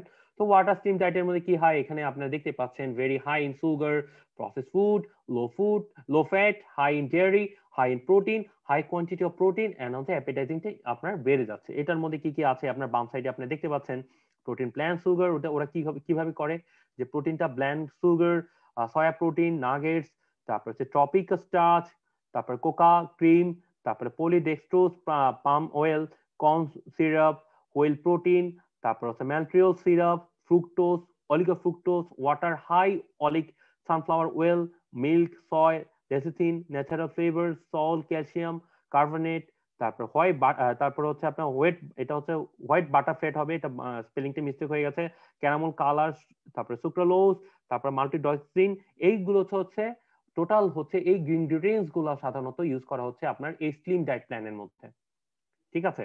তো আমি এতক্ষণ আপনাদের যা বলেছি এটা হচ্ছে আপনার কিটোর প্রথম ক্লাসিফিকেশন নিয়ে আমরা কথা বলেছি। এখন হচ্ছে সেকেন্ড যেটা নিয়ে এখন আলোচনা হয় সেটা হচ্ছে সাইক্লিক্যাল কিটোজেনিক ডায়েট। এটা সাধারণত দুইটা কথা বলা হয়, এটা হচ্ছে সাইকেল 1 আর একটা হচ্ছে সাইকেল 2। সাইকেল 1 এর মধ্যে হচ্ছে আপনার লো কার্বোহাইড্রেট প্রথম ইনপুট করবে এবং এটা আবার লোড করা শুরু করবে আরো বেশি, আবার মনে করেন অল্প খাবে কিছুদিন, 2 থেকে 3 দিন, এরপর আবার আবার একটু হাই গ্রেটার দেন একটু বাড়িয়ে দেবে, পরবর্তী 1 থেকে 2 দিন আবার এবার রিপিট করবে, আবার লো কার্বোহাইড্রেট, ঠিক আছে। তার মানে একবার কম খাচ্ছে আবার একটু বাড়িয়ে যাচ্ছে আবার কম খাচ্ছে, এইভাবে করে এই সাধারণত এই সাইকেলটা ইউজ করে। সাইকেল 2টা হচ্ছে আপনার সাধারণত বলা হয় যে একটা সময়, সাধারণত এখানে বলা আমি শো করেছি যে 2টা পর্যন্ত যত খুশি কার্বোহাইড্রেট আপনি খাবেন, এরপরে বাকিটা যে দিন রেস্ট অফ দ্য ডে আপনি কোনো কার্বোহাইড্রেট নিতে পারবেন না, এভাবে করে আপনার রিপিট করতে থাকে। এভাবে হচ্ছে সাইক্লিক্যাল কিটোজেনিক ডায়েটটা সাধারণত ইউজ করা হয়ে থাকে। এবার আসেন যে কিটোজেনিক ডায়েট, এটার আরেকটা ক্লাসিফিকেশন হচ্ছে যেটাকে হচ্ছে টিকেডি বা টার্গেটেড কিটোজেনিক ডায়েট। এটা হচ্ছে সাধারণত একটা স্পেসিফিক টাইমে কার্বোহাইড্রেটটাকে কনজাম করার জন্য বলা হয়। সাধারণত বলা হচ্ছে যে কার্বোহাইড্রেটটা ইনজেস্ট করবে তখন যখন এক্সারসাইজ করছেন। এতে কি হবে, এতে বলা হচ্ছে যে কোনো ধরনের ফ্যাট স্টোরেজ হচ্ছে না, কারণ আপনি কাজ করতেছেন, ঠিক আছে, ফ্যাট স্টোরেজ হচ্ছে বার্ন করতেছেন, প্লাস হচ্ছে আপনার ইনসুলিনটা স্পাইক করতে পারে না। সাধারণত বলা হয় আমাদের শরীরের বডি মেকানিজম অনুযায়ী আমাদের প্রতি ঘন্টায় 1 ইউনিট করে ইনসুলিন তৈরি হয়।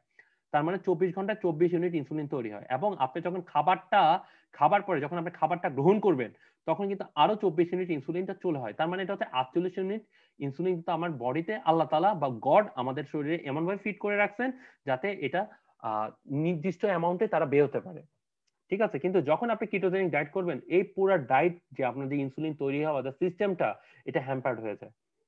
আসেন, এতে কি হচ্ছে, কিটোজেনিকের এই যে কিটোএসিস করলেন, এতে ইফেক্ট কি হচ্ছে? এক নাম্বার হচ্ছে আপনার হাঙ্গারটা কমে যাচ্ছে, আপনার খিদা কমে যাচ্ছে, কারণ কি আপনার কমে যাওয়ার কারণে কি আপনি অল্প ক্যালোরি ইনটেক করছেন। তারপর হচ্ছে আপনার যে breakdown of the muscle, heart and other organ, আমরা যেখানে গ্লাইকোজেন স্টোর থাকে, যে ফ্যাটটা মানে ফ্যাট হিসাবে যে জমা থাকে, এটা ভাঙা শুরু করছে, কারণ কি এটা আপদকালীন, ঠিক আছে। সাধারণত প্রোটিনটা ডিপ্লেটেড হয় আপনার মানে ফাস্টিং স্টেজে সাধারণত 50 থেকে 70 দিন পর।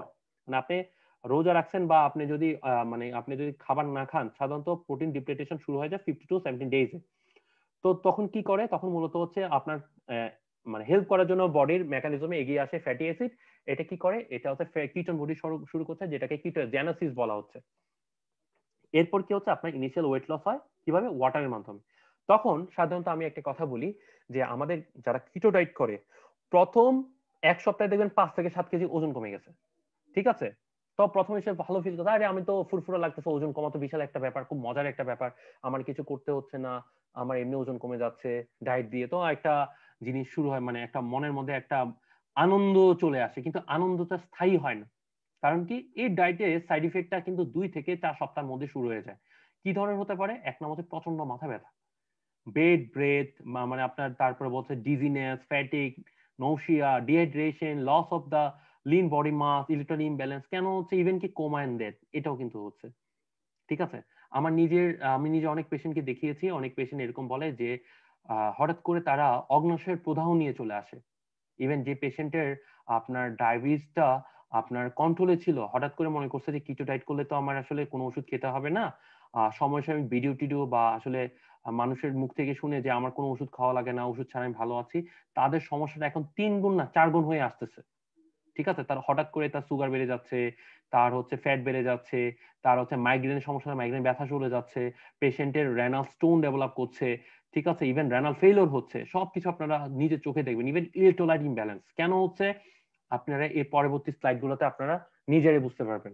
উত্তর আপনাদের কাছে, আমি জাস্ট আপনাদেরকে দেখাচ্ছি, আপনারাই উত্তরটা খুঁজে নেবেন। এখানে আমার নিজস্ব কোনো কথা বলার মানে কোনো পয়েন্ট নেই, এগুলো সবগুলো সায়েন্টিফিক কথাবার্তা।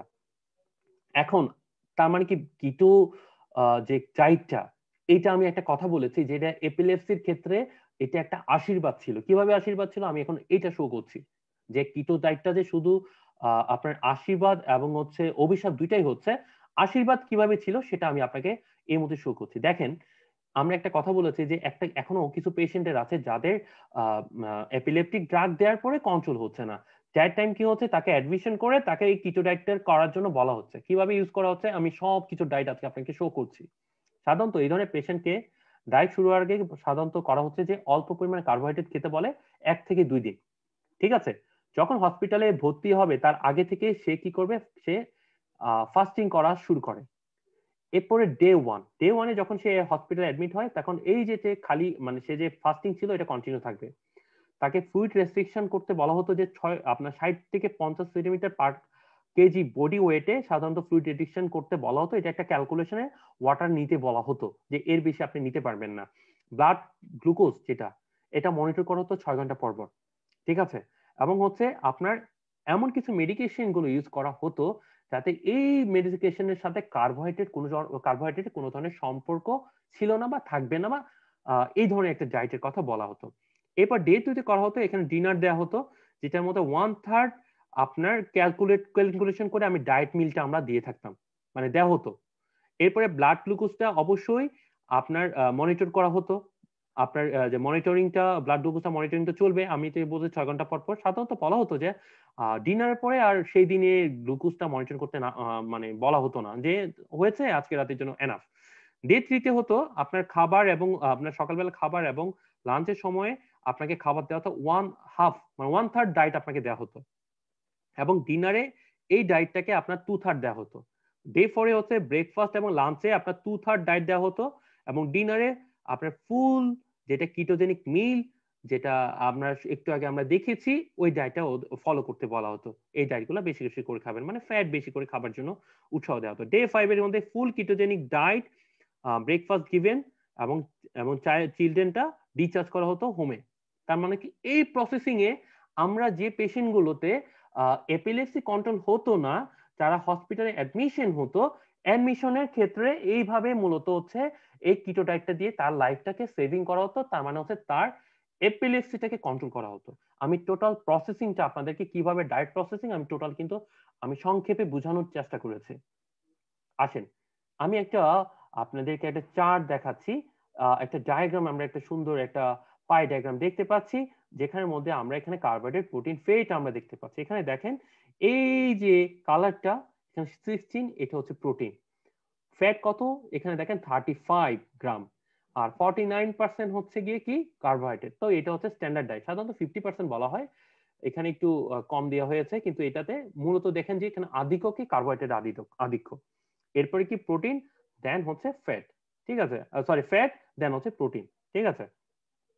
কিটোজেনিক ডায়েটে কি হয়, কিটোজেনিক ডায়েটে দেখেন পুরা 90% কি আসছে, ফ্যাট চলে আসছে, ঠিক আছে। এখানে কি কার্বোহাইড্রেটটা কত পার্সেন্ট আছে, কার্বোহাইড্রেট আছে 2%, ঠিক আছে। কারণ কি ওই যে বললাম যে মানুষ হয়তো এত এমফাসাইজ করে মানে মানে ভালো ইফেক্ট পাওয়ার জন্য দেওয়া শুরু করেছে, এতে ডায়েটটাকে এ লেভেলে নিয়ে আসে। আমি এই পাই চার্টটা দেওয়ার মূল উদ্দেশ্য যাতে আপনারা সহজে বুঝতে পারেন। এরপর প্রোটিনটা কি, প্রোটিনটাকে ওরা 8% নিয়ে আসতেছে। তাহলে দেখেন এটা আমাদের শরীরের জন্য কি পরিমাণ ক্ষতিকর। এইবার দেখেন একটা মোটিফাইড এটকিন ডায়েটে কি হচ্ছে, এই যে দেখেন এটা ফ্যাট আছে কত, 64%। এরপর হচ্ছে কার্ব কত দেওয়া আছে, কার্ব হচ্ছে আপনার হচ্ছে 6%, আর হচ্ছে প্রোটিন কত 30%। দেখেন কি পরিমাণ মানে ডিসইন্টিগ্রেশন করা হয়েছে। তো এখানের মধ্যে আমি কিটোজেনিক ডায়েট এবং অ্যাটকিন ডায়েটের ক্ষেত্রে আমি ফ্যাট, প্রোটিন, কার্বোহাইড্রেট, ক্যালোরির ব্যাপারটা আমি এখানে দেখিয়েছি। তো এখানে বলা হচ্ছে যে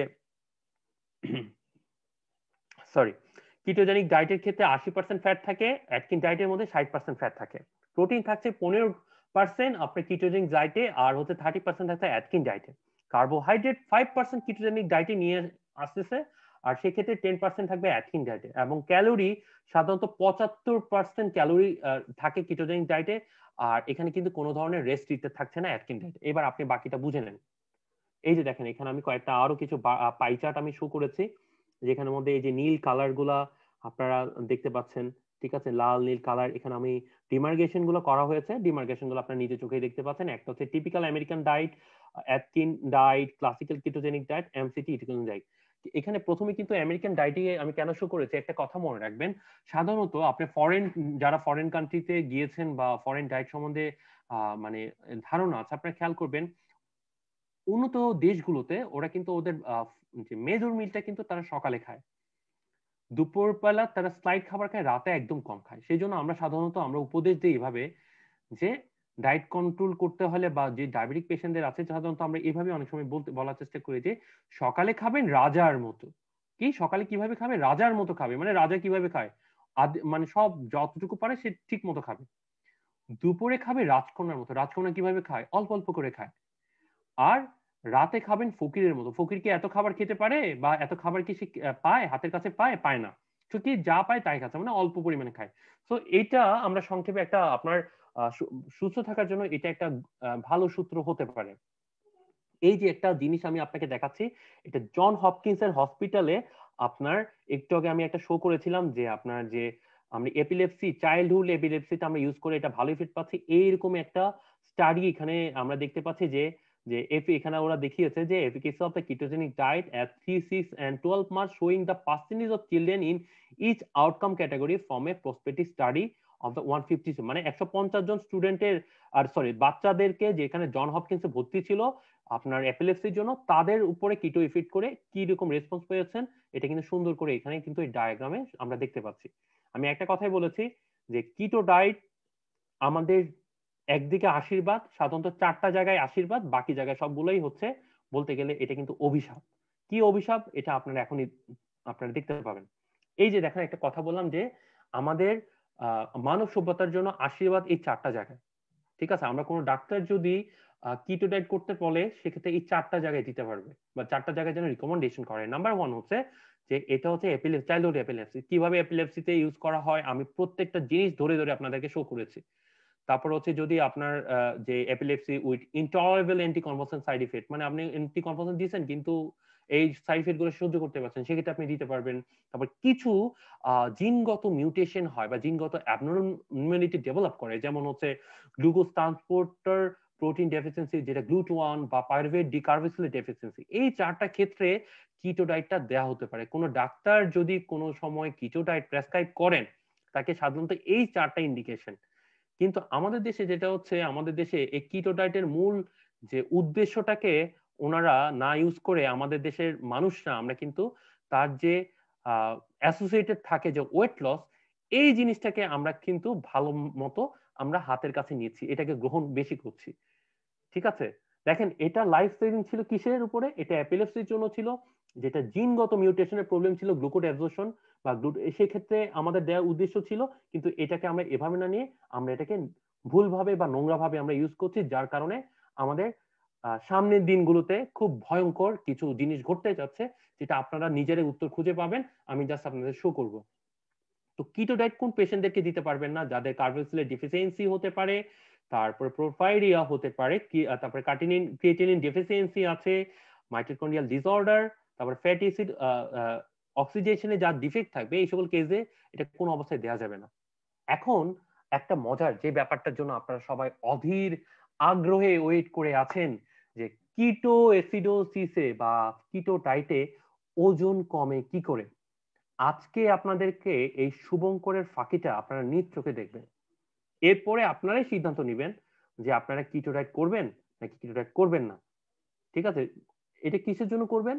করবেন শুধু ওই 4টা জায়গায়, যে কোনো যেই 4টা জায়গায় আপনাদের ইউজ করতে আপনার লাইফ সেভিং ওই ডায়েট, ওইটাই আপনারা ইউজ করতে পারবেন বা ওই স্টেপে আপনার ইউজ করা দরকার। কিন্তু ওজন কমানোর জন্য কি আপনি ইউজ করবেন কিনা, এটা আপনি আজকের সেশনটা দেখে আপনাদেরই লাস্টে আপনাদের মন্তব্য থাকবে, আপনারা কি করবেন।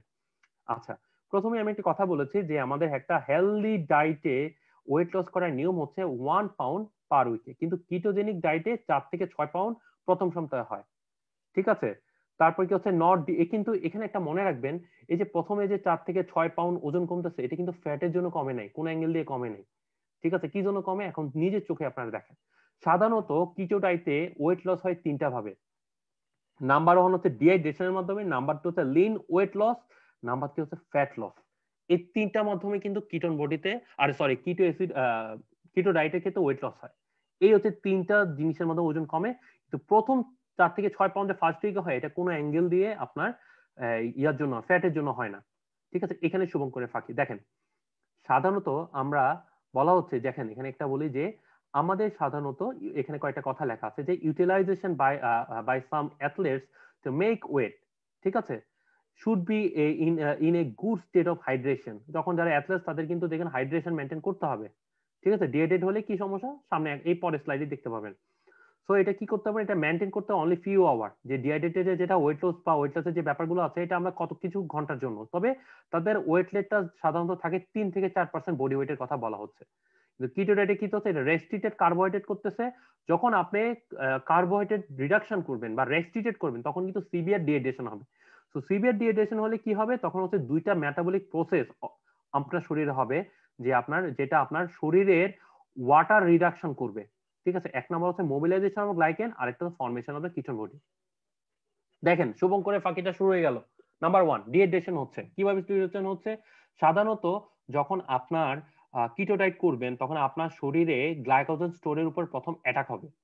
কারণ আপনার শরীরে আমি জানি প্রথম আপনার শরীরের ফুয়েল হচ্ছে গ্লুকোজ। তো গ্লাইকোজেনটা কিভাবে, এটা কিন্তু গ্লুকোজটাই জমে কিন্তু গ্লাইকোজেন চলে যাচ্ছে, মানে গ্লাইকোজেন স্টোর থাকে, যেটা হচ্ছে আপদকালীন। যখন শরীরের মধ্যে আপদকালীন অবস্থা হবে তখন কি গ্লাইকোজেনটা আপনার শরীরে শক্তি মানে আপনাকে প্রোভাইড করবে।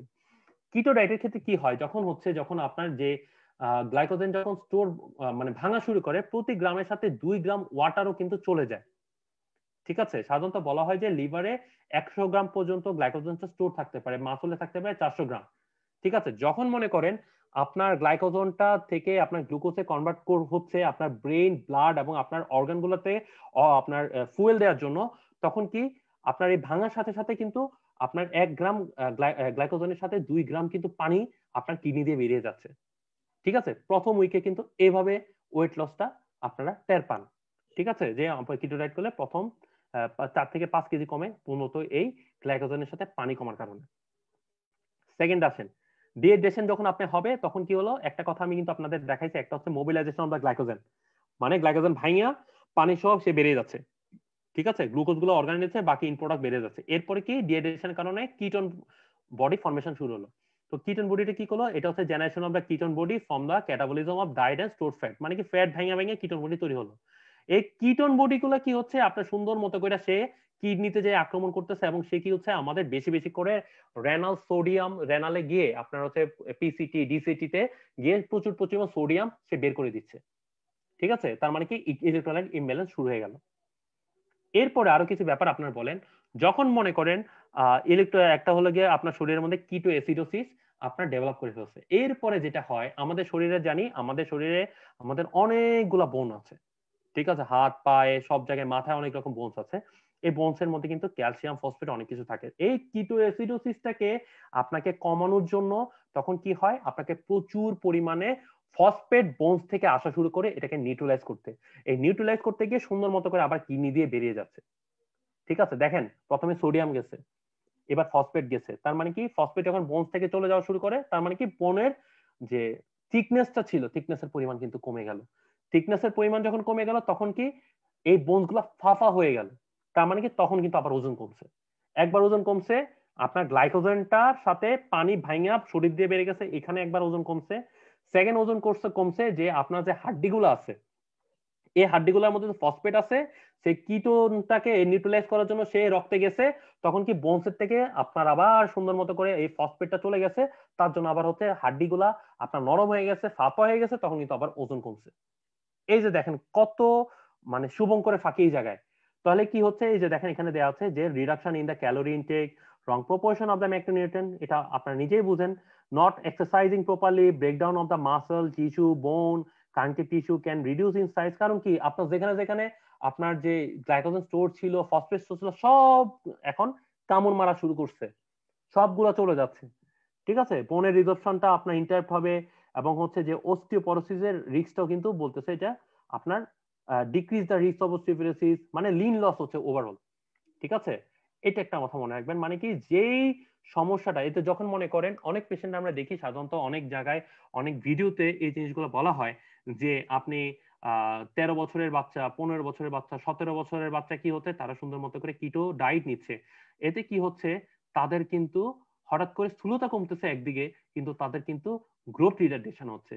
এই যে দেখেন আমি আপনাকে এর পরের স্লাইডে আমি শো করব যে আচ্ছা এটা স্লাইডটা কি সরে গেছে, আমি বলে ফেলেছি, একটা মিনিট আমি মনে এই যে গ্রোথের ব্যাপারটা এখানে দেখেন যে growth velocity deviated more from the expected ট্রেজেটরি two longer and individual on diet and particularly the young. সাধারণত রিসার্চ এই যে দেখেন এটা আপনার যে কথাটা বললো কি বলেছে, সাধারণত গবেষণায় বলা হয়েছে যে বাচ্চাগুলাকে 13 বছর বা 17 বছর বা 21 বছরের নিচে ডায়েট গুলো কিটো ডায়েট দিয়েছে তারা সাধারণত বামন হয়, শর্ট স্টেচার হয়। কারণ কি আমাদের মেটাবলিক হরমোনগুলোর মেইন কাজ হচ্ছে তাদের হচ্ছে আপনার যে আপনার শরীরের কতটুকু আপনি লম্বা হবেন, আপনার শরীরে মোটা কতটুকু হবেন, আপনার বুদ্ধি বিকাশ, brain bKash, everything depend on the hormonal, সব হরমোনগুলো ডিপেন্ড করে।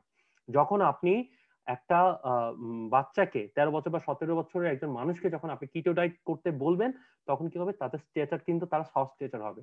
ঠিক আছে, আপনারা কিন্তু এটা আপনারা নিজের চোখেই এখন দেখতে পাচ্ছেন, এবং অনেক রিসার্চ আছে, আপনারা আপনারা চাইলে অনলাইনে দেখলে আপনারা এটা খুঁজে পাবেন।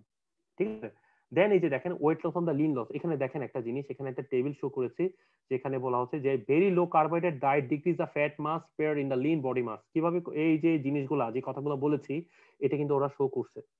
ঠিক আছে, এই যে দেখেন আমি এখানে একটা লাল দাগ দিয়ে ব্রিকেট দিয়ে আমি দেখিয়ে দিয়েছি যে এটা কিটো ডায়েট করার পরে, ভেরি লো কার্বোহাইড্রেট করার পরে এই যে দেখেন কিভাবে ওয়েট লস হয়েছে, মাসল লস গুলা কিভাবে হয়েছে, এইগুলো দ্যাদার্স আপনাকে এখানে শো করতেছে। আপনারা যে কেউ এটা দেখেন এক নজর, আপনি নিজেরাই বুঝতে পারতেছেন জিনিসটা কি হচ্ছে। দেখেন কি কতগুলো প্রবলেম হচ্ছে। এখন পোটেনশিয়াল সাইড ইফেক্ট, আমি একটা কথা বলেছি কিটো ডায়েটের সাইড ইফেক্ট কিন্তু শুরু হয়ে যায় 2 থেকে 4 সপ্তাহ পরে। যেমন এক নাম্বার কথা বলেছে, আমাদের অনেক পেশেন্ট আমাদেরকে বলে যে আমার হঠাৎ করে তার অগ্নাশয়ে পেইন শুরু হয়ে গেছে, পেশেন্টের রেনাল স্টোন ডেভেলপ করেছে, রেনাল ফেইলিউর ডেভেলপ করেছে, আরো কি কি হতে পারে দেখেন, যে মাইক্রোনিউট্রিয়েন্ট ডেফিসিয়েন্সি, আপনারা নিজেরা জানেন, একটু আগে নিজেরা দেখেছেন, সাব ক্লিনিক্যাল মেটাবলিক অ্যাসিডোসিস, কারণ কি কিটো অ্যাসিডোসিস হয়েছে, increase the blood urea nitrogen, ঠিক আছে, বেশি বেশি আপনার কিটোন বডি ফর্মেশন হচ্ছে, ইউরিয়া এবং নাইট্রোজেন বেড়ে গেছে, তারপর ইউরিনটা অ্যাসিডিফিকেশন হচ্ছে, হাইপার ক্যালসিউরিয়া হচ্ছে, হাইপার ক্যালসিউরিয়া, তারপর হাইপার ইউরিকোসিরিয়া হচ্ছে, তারপর ইনক্রিজ ইউরিন লিথোজেনিসিটি হচ্ছে, impaired cognitive function and increase free fatty acid, এবং হচ্ছে ইনক্রিজ করে এলডিএল। তার মানে দেখেন সমস্যা কি পরিমাণ সমস্যা শুরু হচ্ছে, পেশেন্টের কনস্টিপেশন ডেভেলপ করছে, জিআরডি ডেভেলপ করছে, এক্সাজারবেট হয়ে যাচ্ছে, তারপর ওয়াটার সলিবল যে ভিটামিন গুলা সেটা ডেফিসিয়েন্সি হয়ে যাচ্ছে, কারণ কি আপনি তো সেরকম পানি তো ঠিক মতো খাচ্ছেন না, প্রচুর ডিহাইড্রেশন হচ্ছে, যে পরিমাণ ডিহাইড্রেশন হচ্ছে সেই পরিমাণ পানি তো আপনি খাচ্ছেন না, পেশেন্টের সিরাম কোলেস্ট্রল এলডিএল সব বেড়ে যাচ্ছে, কারণ কি আপনি তো প্রচুর পরিমাণ ফ্যাট নিচ্ছেন, কারণ আপনার মেইন ফুয়েল তো 70% ফ্যাট। এরপরে প্রচুর পরিমাণে রেনাল স্টোন হচ্ছে, আপনার গ্রোথটা ইম্পেয়ার হচ্ছে, যেটা আমি বললাম যে 21 বছরের নিচে যে বাচ্চাগুলোকে সাধারণত কিটোডায়েট বলা হয় তারা সস স্টেচার হচ্ছে, তার গ্রোথ রিটার্ডেশন হচ্ছে, এটা স্টাডিতে অলরেডি চলে এসেছে। তো এই যে দেখেন গ্রোথ ইনহিবিশন হচ্ছে, ওরসেনিং অফ অ্যাসিডোসিস উইলনেস, কারণ কিটোসিস হয়ে কি হচ্ছে, আপনার হয়তো ডিকে হিসাবে ডায়াবেটিক, যদি সাথে ডায়াবেটিস থাকে সেক্ষেত্রে ডায়াবেটিক কিটোএসিডোসিস হিসাবে আপনার খুব খারাপ একটা কন্ডিশন, আপনার হসপিটালে আপনি এইচডিও তে ভর্তি হচ্ছেন। তো দেখেন কতগুলো ব্যাপার। এই পর্যায়ে এই যে একটু আগে আমি বলছি যে হাইপার ক্যালসিউরিয়া হচ্ছে, মানে স্টোন হচ্ছে, এরপর কি হচ্ছে, যে দেখেন এখানে লেখা আছে যে hyper ক্যালসিউরিয়া ochre due to increase বোন ডিজেমিনেশন উইথ দ্য অ্যাসিডোসিস, বোন phosphate act age acid buffer, ঠিক আছে। তো দেখেন আপনি কি হলো, ফসফেটে চলে যাচ্ছে, তো আলটিমেটলি কি এই সমস্যাগুলো হবে। তারপর হাইপোসিটেনুরিয়া which normally helps to dissolved the free calcium, আমার একটু গলায় সমস্যা হচ্ছে, যাই হোক এই প্রবলেম গুলো হচ্ছে, আপনার ইউরিনের পিএইচ কমে যাচ্ছে, তারপর ইউরিক অ্যাসিডটা স্টপ করা যাচ্ছে না, ঠিক আছে, ক্রিস্টাল ফর্মেশন বেশি বেশি হচ্ছে, তারপর হচ্ছে আপনার ফ্লুইডটা প্রচুর পরিমাণে ডিহাইড্রেট হচ্ছে, কারণ আপনি সেই পরিমাণে পানি নিচ্ছেন না, দেখেন আলটিমেটলি কি হচ্ছে, স্টোন ফর্মেশন হচ্ছে, যেটা একটু আগে বারবার বলছি, ঠিক আছে। এরপরে আপনি যে ওষুধগুলো যে সকল ডিজিজ এগেন্সে খেতেন, যেমন কার্ডিকের জন্য খেতে আপনি ওষুধ খেতেন, ডায়াবেটিস জন্য খেতেন, আপনার তারপরে কি আপনি কিডনির জন্য খেতেন, লিপিড কোলেস্ট্রলের জন্য ওষুধ খেতেন, হঠাৎ করে অফ করছেন, কি হচ্ছে, সুন্দর মতো করে ধামধুম বেড়ে গেছে, প্রথম 2 সপ্তাহ 3 সপ্তাহ ভালো ছিলেন, এইটা আবার কিন্তু বেড়ে গেছে। সবচেয়ে বড় ব্যাপার হচ্ছে যারা কিটো ডায়েট প্রমোট করে তারা কিন্তু প্রথম ইফেক্টটা দেখায়, বা প্রথম ইফেক্ট যে পেশেন্টদের হয় ওই জিনিসটা বলে, কিন্তু মুদ্রার ওই পিঠে যে অ্যাডভার্স ইফেক্ট গুলা এগুলো কিন্তু কেউ শো করে না। আপনার যদি কোনো পরিচিত মানুষ থাকে, আমি আপনার সাজেস্ট করব ওনার, আপনি 6 মাস বা 1 বছরে ওনার একটু অবস্থাটা দেখে আপনি বললেন, আপনার নিজেরাই সিদ্ধান্ত নেবেন যে আমি কি ডায়েটটা নেওয়ার পরে ওনার কি কন্ডিশন হবে, আপনার নিজের চোখেই দেখতে পাচ্ছেন। এখানে এতগুলো যে কথাগুলো বললাম, আমি বারবার বলছি এটা একটা কথা আমার নিজের না, আমি সবগুলো আমি জার্নাল রিসার্চ পেপার থেকে এনেছি, এবং আমি গাইডলাইন আপনাদেরকে দিয়ে দিব, রেফারেন্স দিয়ে দিব, আপনারা দেখেন, আপনারা এটা কম্পারিজন করেন, এরপরে আপনারা সিদ্ধান্ত নেন। দয়া করে কারো কথা শুনে আপনারা এই পথে হাঁটবেন না, আমি কিছু স্টাডি আপনাদেরকে দেখাই, ঠিক আছে, তাহলে আপনারা আরো ক্লিয়ার হবে। এখানে দেখেন এটা একটা লো কার্বোহাইড্রেট ডায়েটের উপর একটা ইয়ে হয়েছে, এটা হচ্ছে ইউরোপিয়ান সোসাইটি অফ কার্ডিওলজি এই স্টাডিটা করেছে, যেটার টাইটেল ছিল যে লো carbohydrate diet R unsafe and should be avoided, ঠিক আছে। এইটা প্রায় 11 বছরের স্টাডি হয়েছে, এই গবেষণাটা 11 বছরের গবেষণা, এটাতে আপনার 28,825 জন মানুষের উপরে এই গবেষণাটা হয়েছে, যার মধ্যে 15,000-এর ফুল ফলো আপ করা হয়েছে, মানে এই যে রেসপন্ডেন্টের মধ্যে 15,000-এর রেসপন্ডেন্টের উপর ফুল ফলো আপ ছিল, তাদের কি ইফেক্ট হয় দেখেন, আপনি নিজের চোখে দেখেন।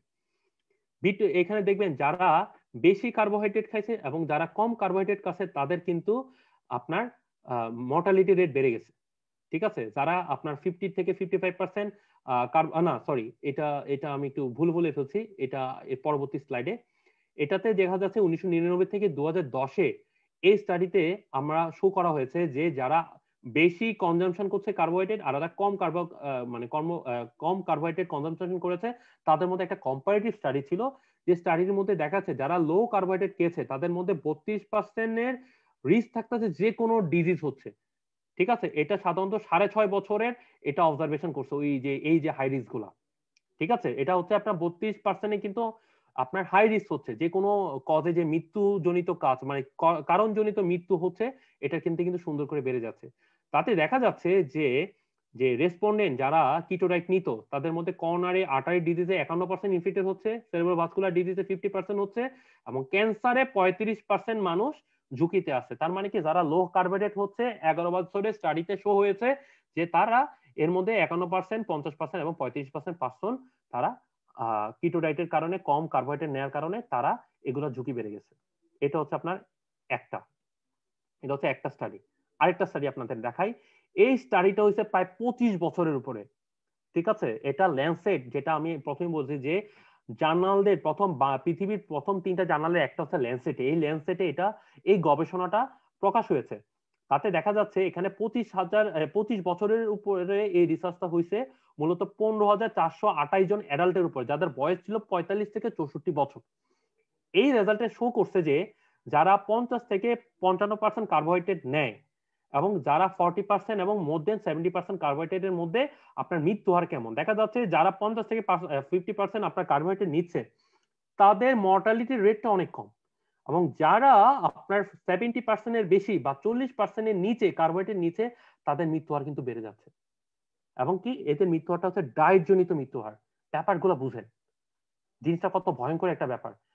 ঠিক আছে, একটা প্রথম স্টাডি আমি দেখিয়েছি, এটা 11 বছরের গবেষণা, এখন যেটা দেখিয়েছি এটা 25 বছরের গবেষণা।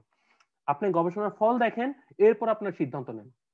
ঠিক আছে, এতক্ষণ যে আমি একটু বকবক করলাম, ঠিক আছে, এগুলো রেফারেন্স। কেউ যদি আমাকে মনে হয় যে আমার কথাগুলো ভুল, বা আপনার যদি মনে হয় না আমি একটু সার্চ করে দেখব, ঠিক আছে, আপনার নিজের এগুলো, এই যে আমি এখানে সবকিছু আপনাকে ফোকাস আউট করে দিয়েছি, আপনার নিজ দায়িত্ব আপনারা দেখতে পারেন, কোনো সমস্যা নেই। আপনারা সিদ্ধান্ত আপনারা নেবেন, ঠিক আছে? আপনার ভালো বা খারাপ, বা আপনার পরিবারের ভালো বা খারাপ, পুরাটাই আপনার উপর ডিপেন্ড করবে, আপনার সিদ্ধান্তের উপরে। আপনি যেহেতু এখন ডিজিটালাইজেশনের যুগ, আপনারা প্রত্যেকে কম্পেয়ার করে তারপর সিদ্ধান্ত নেবেন আপনারা কিটো ডায়েট কি নেবেন নাকি নেবেন না।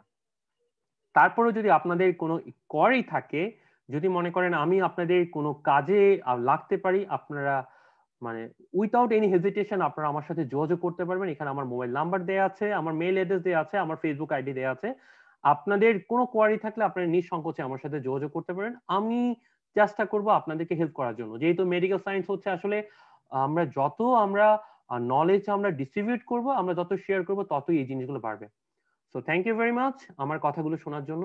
আপনাদের সকলের সুস্থতা কামনা করি। যদি কারো কোনো প্রশ্ন থাকে অবশ্যই কোশ্চেনগুলা বলার উত্তর দেবার আমি চেষ্টা করব।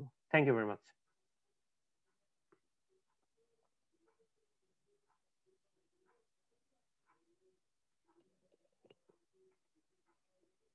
কল্পনা শুনতে পাচ্ছ?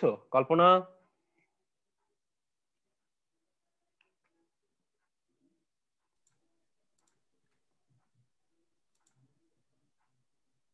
জি, আসসালামু আলাইকুম স্যার। হ্যাঁ, ওয়ালাইকুম আসসালাম। কিটো ডায়েট মধ্যে আপনি তো অসম্ভব সুন্দরভাবে একটা প্রেজেন্টেশন প্রেজেন্ট করলেন উইথ রেফারেন্স। এই ক্ষেত্রে তাও হচ্ছে যে মানে কিটো ডায়েট নিয়ে কথা বলতে গেলে প্রথমত একটা কাউন্টার অ্যাটাক আসবে সব জায়গায়, মানে আমি যত জায়গায় পর্যন্ত দেখেছি যে কেউকে হচ্ছে এক্সপ্লেন করতে গেলে প্রথমত তার কোশ্চেন থাকে যে এটা হচ্ছে অ্যাকচুয়ালি ডাক্তারদের মানে নিজেদের বিজনেস কমানোর জন্য বা ডাক্তারের কাছে পেশেন্ট কম যাওয়া টাইপের সিচুয়েশনে মানে পেশেন্টকে কিভাবে কাউন্সিলিং করা উচিত, বা এই যে একটা আমি কাউকে রেফারেন্স বললাম যে কিটো ডায়েটটা আসলে ফলো করা উচিত না, বা আমি কিছু এক্সপ্লেন করলাম, এক্সপ্লেন করার পরে রিপিটে এই আনসারটা আসে যে কিটো ডায়েট ফলো করে তো হচ্ছে রোগ শোক কমে যাচ্ছে বা ডাক্তারের কাছে যাওয়া লাগছে না, বা এই টাইপের অনেক কিছু অ্যাডভান্টেজ দেখাচ্ছে, এই টাইপের পেশেন্টদেরকে কিভাবে কাউন্সিলিং করা উচিত এটা যদি একটু বলতেন স্যার। এই ধরনের ধন্যবাদ স্যার। পেশেন্ট, হ্যাঁ থ্যাংক ইউ ভেরি মাচ। এই ধরনের পেশেন্টকে কাউন্সিলিং করবেন। আমি এতগুলো যে কথাগুলো বলছি এইগুলা আপনার রেফারেন্সও দেখাবেন। এখন তো আসলে ইন্টারনেটের যুগ, সবাই তো আসলে আমরা ইন্টারনেট ইউজ করছি, কিছুই বলা দরকার নেই, যে আপনারা ওয়েলকাম, আপনারা করছেন জিনিসটা আপনি প্রথমে বুঝিয়ে দিবেন, দেন আপনি আপনার যে রেফারেন্স গুলো আপনি শো করে দিবেন, যে আপনারা দয়া করে একটু দেখেন, দেখে আপনারা আপনারাই সিদ্ধান্ত নেন। ঠিক আছে, জিনিসটা হচ্ছে কি, আসলে আমাদের ওই যে একটা কথা বললাম, আমাদের স্থূলতা যেহেতু আমাদের একটা বড় প্রবলেম, তো ওজন কমাটার পেছনে সবাই ওজন কমাতে কিন্তু চায়, এটা বাস্তবতা। কিন্তু আসলে মুদ্রার এপার্ট ওপার্ট এগুলো তো দেখানো হয় না। এবং যারা প্রমোট করে তারা যদি মনে করেন বলতো যে আমি 1 বছর ধরে, যদি মনে করেন যিনি আপনার কাছে আসবেন, যিনি বলেন যে কিটো ডায়েট তো ভালো ইফেক্ট পাওয়া হচ্ছে, আপনি বলবেন অবশ্যই, আমরা তো ভালো বলতেছি, অবশ্যই ভালো বলি, কেন তুমি কি, এটা তো চিকিৎসা হচ্ছে, আমরা কিটো আপনার এপিলেপসির ক্ষেত্রে ইউজ করছি, আমি তো এটা পারভিট কাইন্ড ডেফিসিয়েন্সি ইউজ করছি, আমি তো এটা খারাপ বলতে পারবো না। কিন্তু ইউজটা কি আপনাকে আপনাকে আগে জানতে হবে এটা কি কারণে ইউজ হচ্ছে। আপনি যে ওয়েট লস করতেছেন এটা আপনার অ্যাডভার্স ইফেক্ট। তখন বললো যে না আমার তো অমুক বান্ধবী তো ইউজ করছে, তখন বললো থ্যাংক ইউ ভেরি মাচ, আপনি এভাবে সুন্দর করে বলবেন। আপনি আপনার বান্ধবীকে 6 মাস বা 1 বছর একটু ফলো আপ করেন, বা 2 মাস ফলো আপ করেন, 3 মাস ফলো আপ করেন, এরপরে আপনার বান্ধবীর অবস্থাটা জেনে আপনি কিটোডাইট করেন। ঠিক আছে, তখন ওনার উত্তরটা এটা আপনার প্রকাশ পেয়ে যাবে। আর আমি আজকে যতগুলো আমি স্লাইড দেখিয়েছি আমি কিন্তু আপনার পুরো রেফারেন্স দেখিয়েছি, আমি স্টাডি দেখিয়েছি, রিসার্চ দেখাচ্ছি, গবেষণা দেখেছি। আমার প্রতিটা লাইন আমি লাস্টে আপনার রেফারেন্স দেখিয়ে দিয়েছি। যদি কেউ যদি ওনারা কেউ দেখতে চায়, কাউন্টার চেক করতে চায়, অবশ্যই করবে। আপনার চেকের দায়িত্ব তো আপনার, আপনার জীবনের দায়িত্ব তো কেউ নেবে না। আপনার সিদ্ধান্ত আপনার নিতে হবে। আপনার লস হলে, আপনার কিছু হলে আপনার পরিবারের লস হবে, কারো কিছু কিন্তু এসে যাবে না। ঠিক আছে, আপনার এইটাই আপনারা শো করবেন যে ধন্যবাদের সাথে, বিনয়ের সাথে বলবেন যে আপনি রেফারেন্স দেখিয়ে দিবেন, আমি তো রেফারেন্স দেখিয়ে দিলাম। ঠিক আছে, অসংখ্য রেফারেন্স আছে। ইভেন আজকে যে আপনারা যদি চান, আমার অ্যাক্সেস যদি চাই, আমার যে আজকে যে লেকচারটা আছে আমি চাইলে আপনাদেরকে আমি দিয়ে দিব। ঠিক আছে, কেউ যদি রেফারেন্স চায় আমার এইগুলা দিয়ে সুন্দর করে আপনারা শো করতে পারবেন, কোনো সমস্যা নেই। তো আশা করি আমি জবাবটা দিতে পেরেছি। জি স্যার। স্যার আরেকটা কোশ্চেন ছিল যে কমেন্ট সেকশনে যে একজন বলেছিল যে কিটোনাইট নামে কিছু ক্যাপসুল পাওয়া যায়। নর্মালি তো আপনি হচ্ছেন ডায়েট বা আমরা সম্বন্ধে জানি যে লিপিড জাতীয় ডায়েট গুলা বা ফুড গুলা নিচ্ছি ডাইরেক্ট, কিন্তু যে কেমিক্যালি যদি নেওয়া হয় তখন এই যে ক্যাপসুল বা পাওয়া যায় কিটো ডায়েট ক্যাপসুল, ওইগুলো ইউজ করাটা মানে কিরকম এফেক্ট হয় বা আমি সাইড এফেক্ট ওস্ট এফেক্ট আছে কিনা যদি বলতেন একটু। আচ্ছা, এখন জিনিস হচ্ছে আমি একটা কথাই আপনাকে বলে দিয়েছি, সেটা হচ্ছে কিটো ডায়েটের ক্যাপসুল এগুলাতে আসলে যদি ভালো ইফেক্ট পেত তাহলে অবশ্যই আমাদের ইন্টারন্যাশনাল জার্নালগুলোতে এটা পাবলিশ হতো। আপনারা নিজের চোখে দেখেছেন যে 25 বছরের গবেষণা দেখিয়েছি, আমি 11 বছরের গবেষণা দেখিয়েছি। ঠিক আছে, যদি হতো তাহলে সায়েন্টিস্টরা নিতে এত বছরের রিসার্চ তো নিশ্চয়ই করতো না। তো এই জিনিসটা হচ্ছে, একটা কথা বললাম যে আমাদের কিটো ডায়েট নিয়ে এক শ্রেণীর মানুষ এক ধরনের বিজনেস করছে। সবচেয়ে বড় ব্যাপার যেটা হচ্ছে, এটা খারাপ জিনিস, এটাই খারাপ লাগে। ঠিক আছে, যে আমাদের আসলে সবাই তো ওজন কমাতে চাই, কিন্তু এই জিনিসটা নিয়ে, এগুলো নিয়ে বিজনেস করছে। এই যে ট্যাবলেটের কথা বললেন, এটা কেউ না কেউ তো বের করেছে, এবং এইটাতে হেল্প হচ্ছে। ওনারা যদি কোনো স্টাডি পেপার দেখাতে পারে তাহলে ওয়েলকাম, আর যদি না শো করতে পারেন তাহলে অবশ্যই আপনি ইউজ করবেন না, কারণ যে কোনো কেমিক্যাল তো আপনার শরীরের জন্য খারাপ, এটা তো ভালো নয়। আশা করি কথার জবাবটা আমি দিতে পেরেছি। জি স্যার, অবশ্যই। স্যার অ্যাকচুয়ালি কিটো ডায়েট নিয়ে তেমন আর কোনো কিছু নেই মানে জিজ্ঞেস করার। এখানে যারা আছেন তারা কোনো কিছু জানতে চাচ্ছেন কিনা, যদি আপনারা কেউ কোশ্চেন করতেন আনমিউট করে করতে পারেন।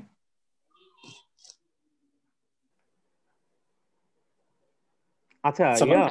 একটা মিনিট, আমি একটা কোশ্চেন মনে হয় আমাকে করছে ফাতিমা সোমা। জি স্যার। তিনি বলেছেন স্যার ডায়াবেটিসের পেশেন্টের ডায়েট প্ল্যান কেমন হওয়া উচিত। ওকে, খুব সুন্দর একটা কথা বলেছেন।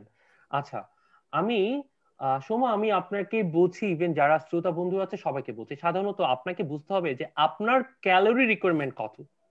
ফার্স্ট আপনার মাথায় রাখতে হবে যে আপনার ক্যালোরি রিকোয়ারমেন্ট কত। ঠিক আছে, 1200, 1400, 1600 আপনার।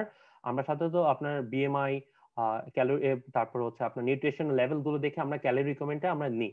নেওয়ার পরে সাধারণত আমরা কার্বোহাইড্রেটটা এবং প্রোটিন ফ্যাট যেটা বললাম ব্যালেন্স ওয়েতে আমরা দিই। ঠিক আছে, তো আমরা সাধারণত বলি যে আপনার সকালবেলা আপনি রুটি খাবেন, 2 থেকে 3টা পাতলা রুটি খাবেন। ঠিক আছে, এরপর সবজি খাবেন। আপনার 11টার দিকে একটা যে কোনো একটা আপনি ডায়েট খেতে পারেন, ডায়াবেটিক বিস্কিট খেতে পারেন। দুপুর বেলায় আপনি চেষ্টা করবেন যে আপনি 2 থেকে 3 কাপ ভাত, বা আপনার অল্প পরিমাণে 1 কাপ ভাত খেতে, অনেক ছোট ছোট বাটি থাকে না, ওরকম একটা মাপ করে খেতে পারেন। সবজি ইচ্ছে মতো। ঠিক ঠিক আছে, তারপরে 1 টুকরা মাছ বা মাংস, ডালটা পাতলা করে আপনি খেতে পারেন। রাতের ক্ষেত্রে সাধারণত বলা হয় এখন, সেটা হচ্ছে আপনি রাতে, দুপুরে যা খাচ্ছেন শর্করার পরিমাণটা রাতে একটু কম খাবেন, বাকিটা আপনার অ্যাজ ইউজুয়াল যেটা দুপুরে বলা হচ্ছে সেটাই। আপনি দুধ খেতে পারবেন, কিন্তু পাতলা করে খাওয়ার জন্য আমরা সাধারণত বলে থাকি। ঠিক আছে, সো দিস থিংস এটাই আমরা সাধারণত আসলে ফলো করে থাকি। আর ইন দ্য মিন টাইম আরো কিছু আমরা জিনিস আমরা ফলো করতে বলি, সেটা হচ্ছে যে আপনি রাতে খাবার এবং ঘুমের মধ্যে মিনিমাম 2 ঘন্টা গ্যাপ হতে হবে। কারণ কি?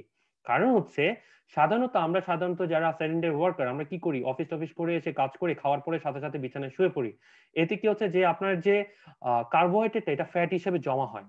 আর আপনার ক্ষেত্রে খুব ইজি ভাবে ওয়েট লস করার সিস্টেম হচ্ছে, সাপোজ আপনার ক্ষেত্রে 1400 ক্যালোরি আপনার শরীরে দরকার।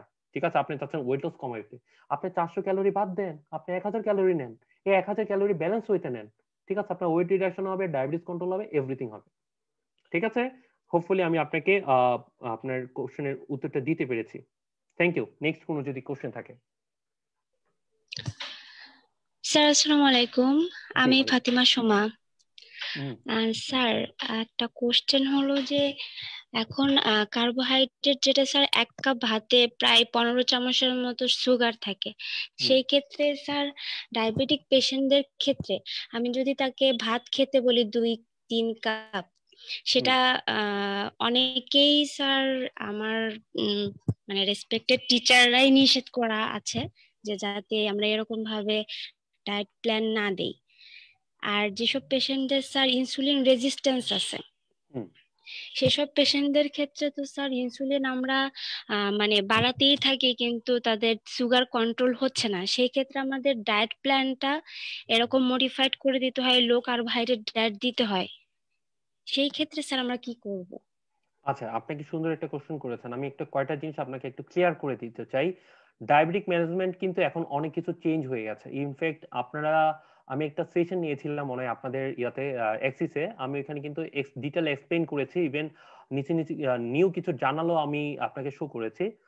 তো এখানে বলা হচ্ছে যে সাধারণত একটা সময় বলা হতো যে ডায়াবেটিক কন্ট্রোল হলে 3টা ডি ছিল। এখন কিন্তু ডায়াবেটিক কন্ট্রোল করতে আমরা সাধারণত বলে 4D বলি। একটা হচ্ছে ডায়েট, দেন এক্সারসাইজ, দেন হচ্ছে ড্রিম বা স্লিপের কথা বলা হচ্ছে, 4 নাম্বারে ড্রাগ বলা হচ্ছে। 4টা সমপরিমাণ করলে তখন কেবলমাত্র আপনার ডায়েটটা কন্ট্রোল হতে পারে। এখানে আপনি প্রশ্ন করেছেন যে আপনার কার্বোহাইড্রেটের ব্যাপারটা, এখন আপনাকে বুঝতে হবে আপনার কি প্রবলেমটা কোথায়। ইনসুলিন রেজিস্ট্যান্ট মানে হচ্ছে কিসের রেজিস্ট্যান্ট, কোন ক্ষেত্রে রেজিস্ট্যান্ট, আপনাকে স্পেসিফিক করতে হবে। নাম্বার 1, আপনি যেমন সাধারণত আমি একটা কথা বলেছি, আপনাদের পেশেন্ট গুলো আমাদের কাছে যখন আসে 2টা ফর্ম নিয়ে আসে, একটা হয় ভেজাল প্রবলেম নিয়ে আসে, নাহলে বুলাস প্রবলেম নিয়ে আসে, নাহলে বোথ প্রবলেম নিয়ে আসে। ঠিক আছে, যদি ভেজাল ইনসুলিনের প্রবলেম হয় তাহলে অবশ্যই আপনি বুলাস ইনসুলিন দেন, অনেক ইজি হয়ে গেছে। বুলাসের প্রবলেম হলে ভেজালে নেন, অনেক সিস্টেম আছে। এমন তো না যে এক ইনসুলিন রেজিস্ট্যান্ট আর কাজ করতে পারে না। আপনাকে রেজিস্ট্যান্ট করতে গেলে সাধারণত রেজিস্ট্যান্ট কিসের জন্য হয়? নাম্বার 1 কদি হচ্ছে ওবেসিটি। এন্ড ওবেসিটি আপনি কিভাবে কমাবেন? ক্যালোরি ইনটেক কমাই দেন। ক্যালোরি ইনটেক যদি আপনি কমিয়ে দিতে পারেন, আপনার কিন্তু আস্তে আস্তে রেজিস্ট্যান্টটা কমে যাবে। এবং এই যে মেটাবলিক সিনড্রোমটা, যে কজোলজি, ওই কজোলজিটা যদি আপনি ডিফারেন্সিয়েট করতে পারেন, ওইটাকে যদি আপনি মডিফাই করতে পারেন, এটা যদি কমাতে পারেন, তাহলে আপনার সমস্যাটা কিন্তু কমে যাবে। ঠিক আছে। আর এখন কিন্তু সাধারণত বলা হচ্ছে যে এখনকার গাইডলাইন গুলোতে, একটা সময় বলা হতো ডায়াবেটিস রোগীদের সুগার বেড়েছে, ইনসুলিন দেন, ওষুধ দেন, কমায় ফেলেন। অনেকে দেখতাম, যে এখনো দেখি, অনেক সিনিয়রদেরকে দেখি, বা অনেকে আমাদের মুরব্বীরা যেটা করে, দাওয়াত খেতে গেছে, দাওয়াত বেশি খাই গেছে, বলে ওকে ইনসুলিন দুই বাড়ায় দেন। এগুলো হচ্ছে ব্যাড প্র্যাকটিস। ঠিক আছে। এখন কিন্তু diabetes management mainly treatment depend on the your deformity, অর্থাৎ আপনার ডিফর্মিটি, আপনার কমপ্লিকেশন কি আছে ওইটার আগে ট্রিটমেন্ট করা হয়, দেন এটা কোইনসাইডলি আপনার এই যে সুগারটা ফল করা হয় বা সুগারটাকে রিডাকশন করার জন্য ইউজ করা হয়ে থাকে। এটা হচ্ছে মডার্ন ট্রিটমেন্ট ম্যানেজমেন্ট। আপনি যেটা বলেছেন এটা ওকে, হ্যাঁ, কিন্তু এটা হচ্ছে এগুলো এখন চেঞ্জ হয়েছে। আপনার নতুন আপনার যে স্টাডিগুলো আসতেছে, আপনারা দেখবেন সবগুলো কিন্তু এই সিস্টেমে কিন্তু ট্রিটমেন্ট দিচ্ছে। তো আশা করি সোমা আপনার উত্তরটা আমি দিতে পেরেছি। যদি বুঝতে না পারেন আমি আবার অ্যান্সারটা বলবো। আপনি কি আপনার উত্তরটা পেয়েছেন?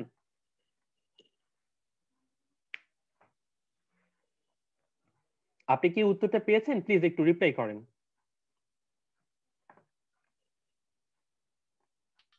স্যার বুঝতে পেরেছি, thank you sir. G, welcome.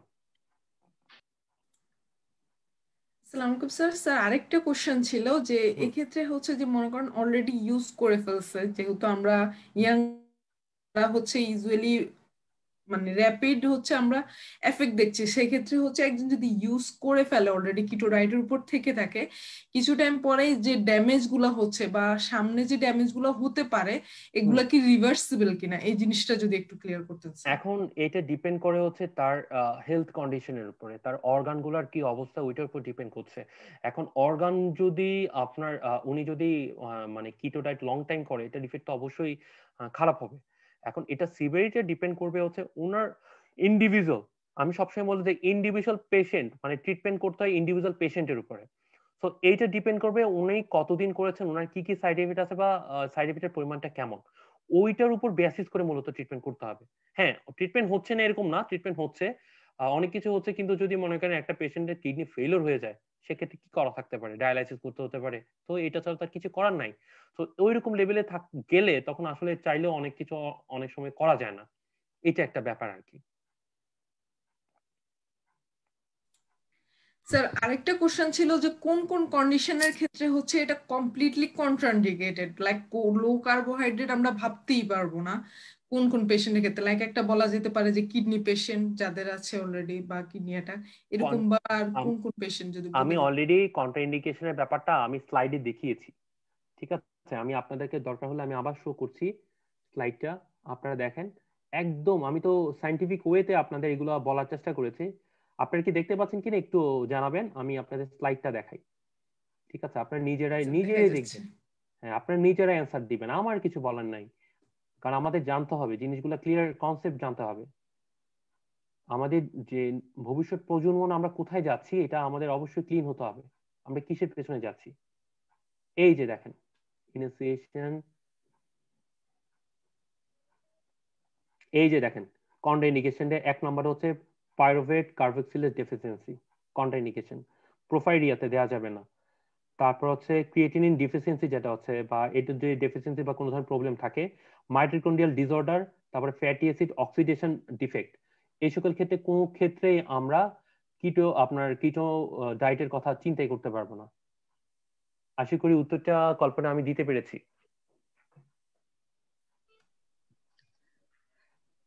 G sir, অসংখ্য ধন্যবাদ স্যার।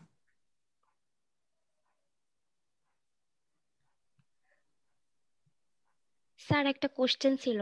শিওর শিওর, প্লিজ বলুন।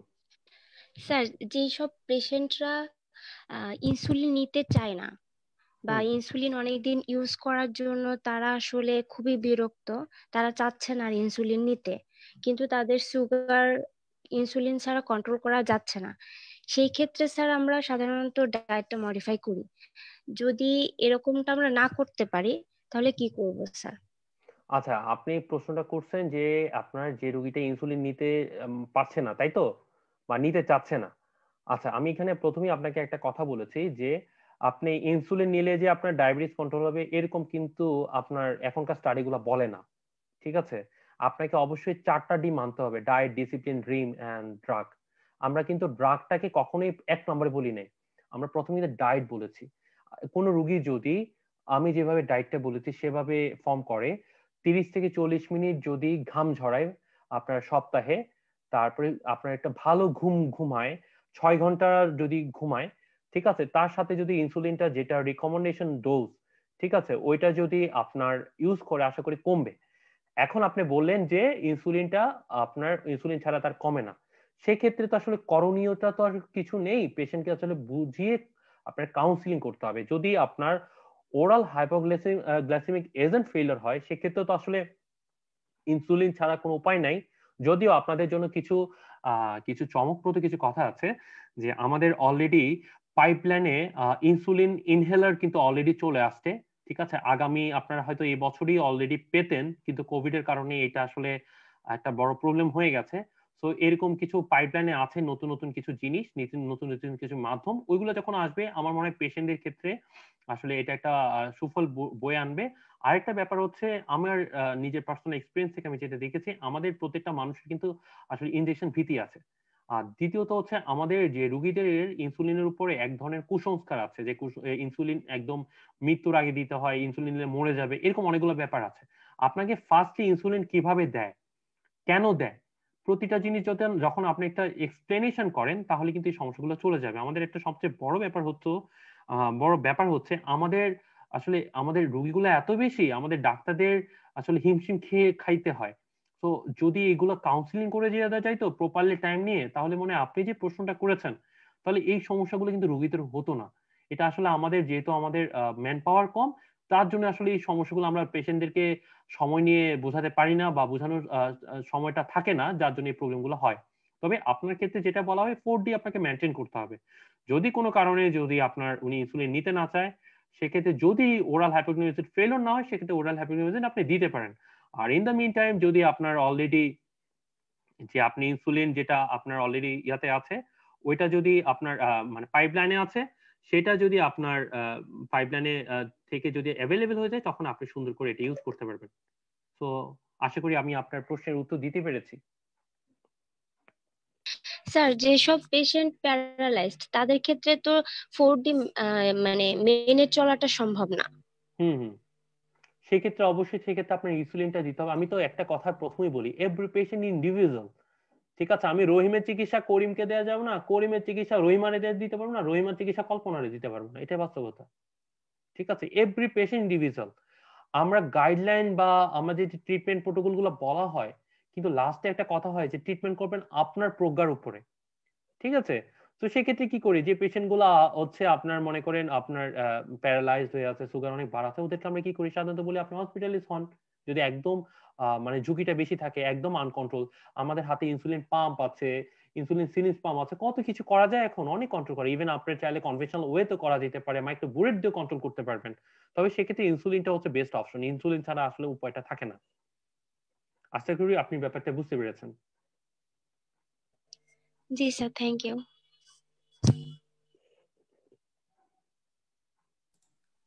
স্যার আরো কিছু কোশ্চেন ছিল, একজন কোশ্চেন করেছিল যে মাস্টার্ড অয়েল ইউজ করা যাবে কিনা কুকিং এ, এই ক্ষেত্রে হচ্ছে হেলদি ডায়েট হিসেবে কোন তেল ইউজ করা উচিত, যদি একটু বলতেন। আচ্ছা, এখানে একটা কথা বলি, মাস্টার্ড ওয়েল বা অনেক কিছু আছে যাবে, অ্যাভোকাডো ওয়েল, এগুলো কিন্তু আসলে ভালো।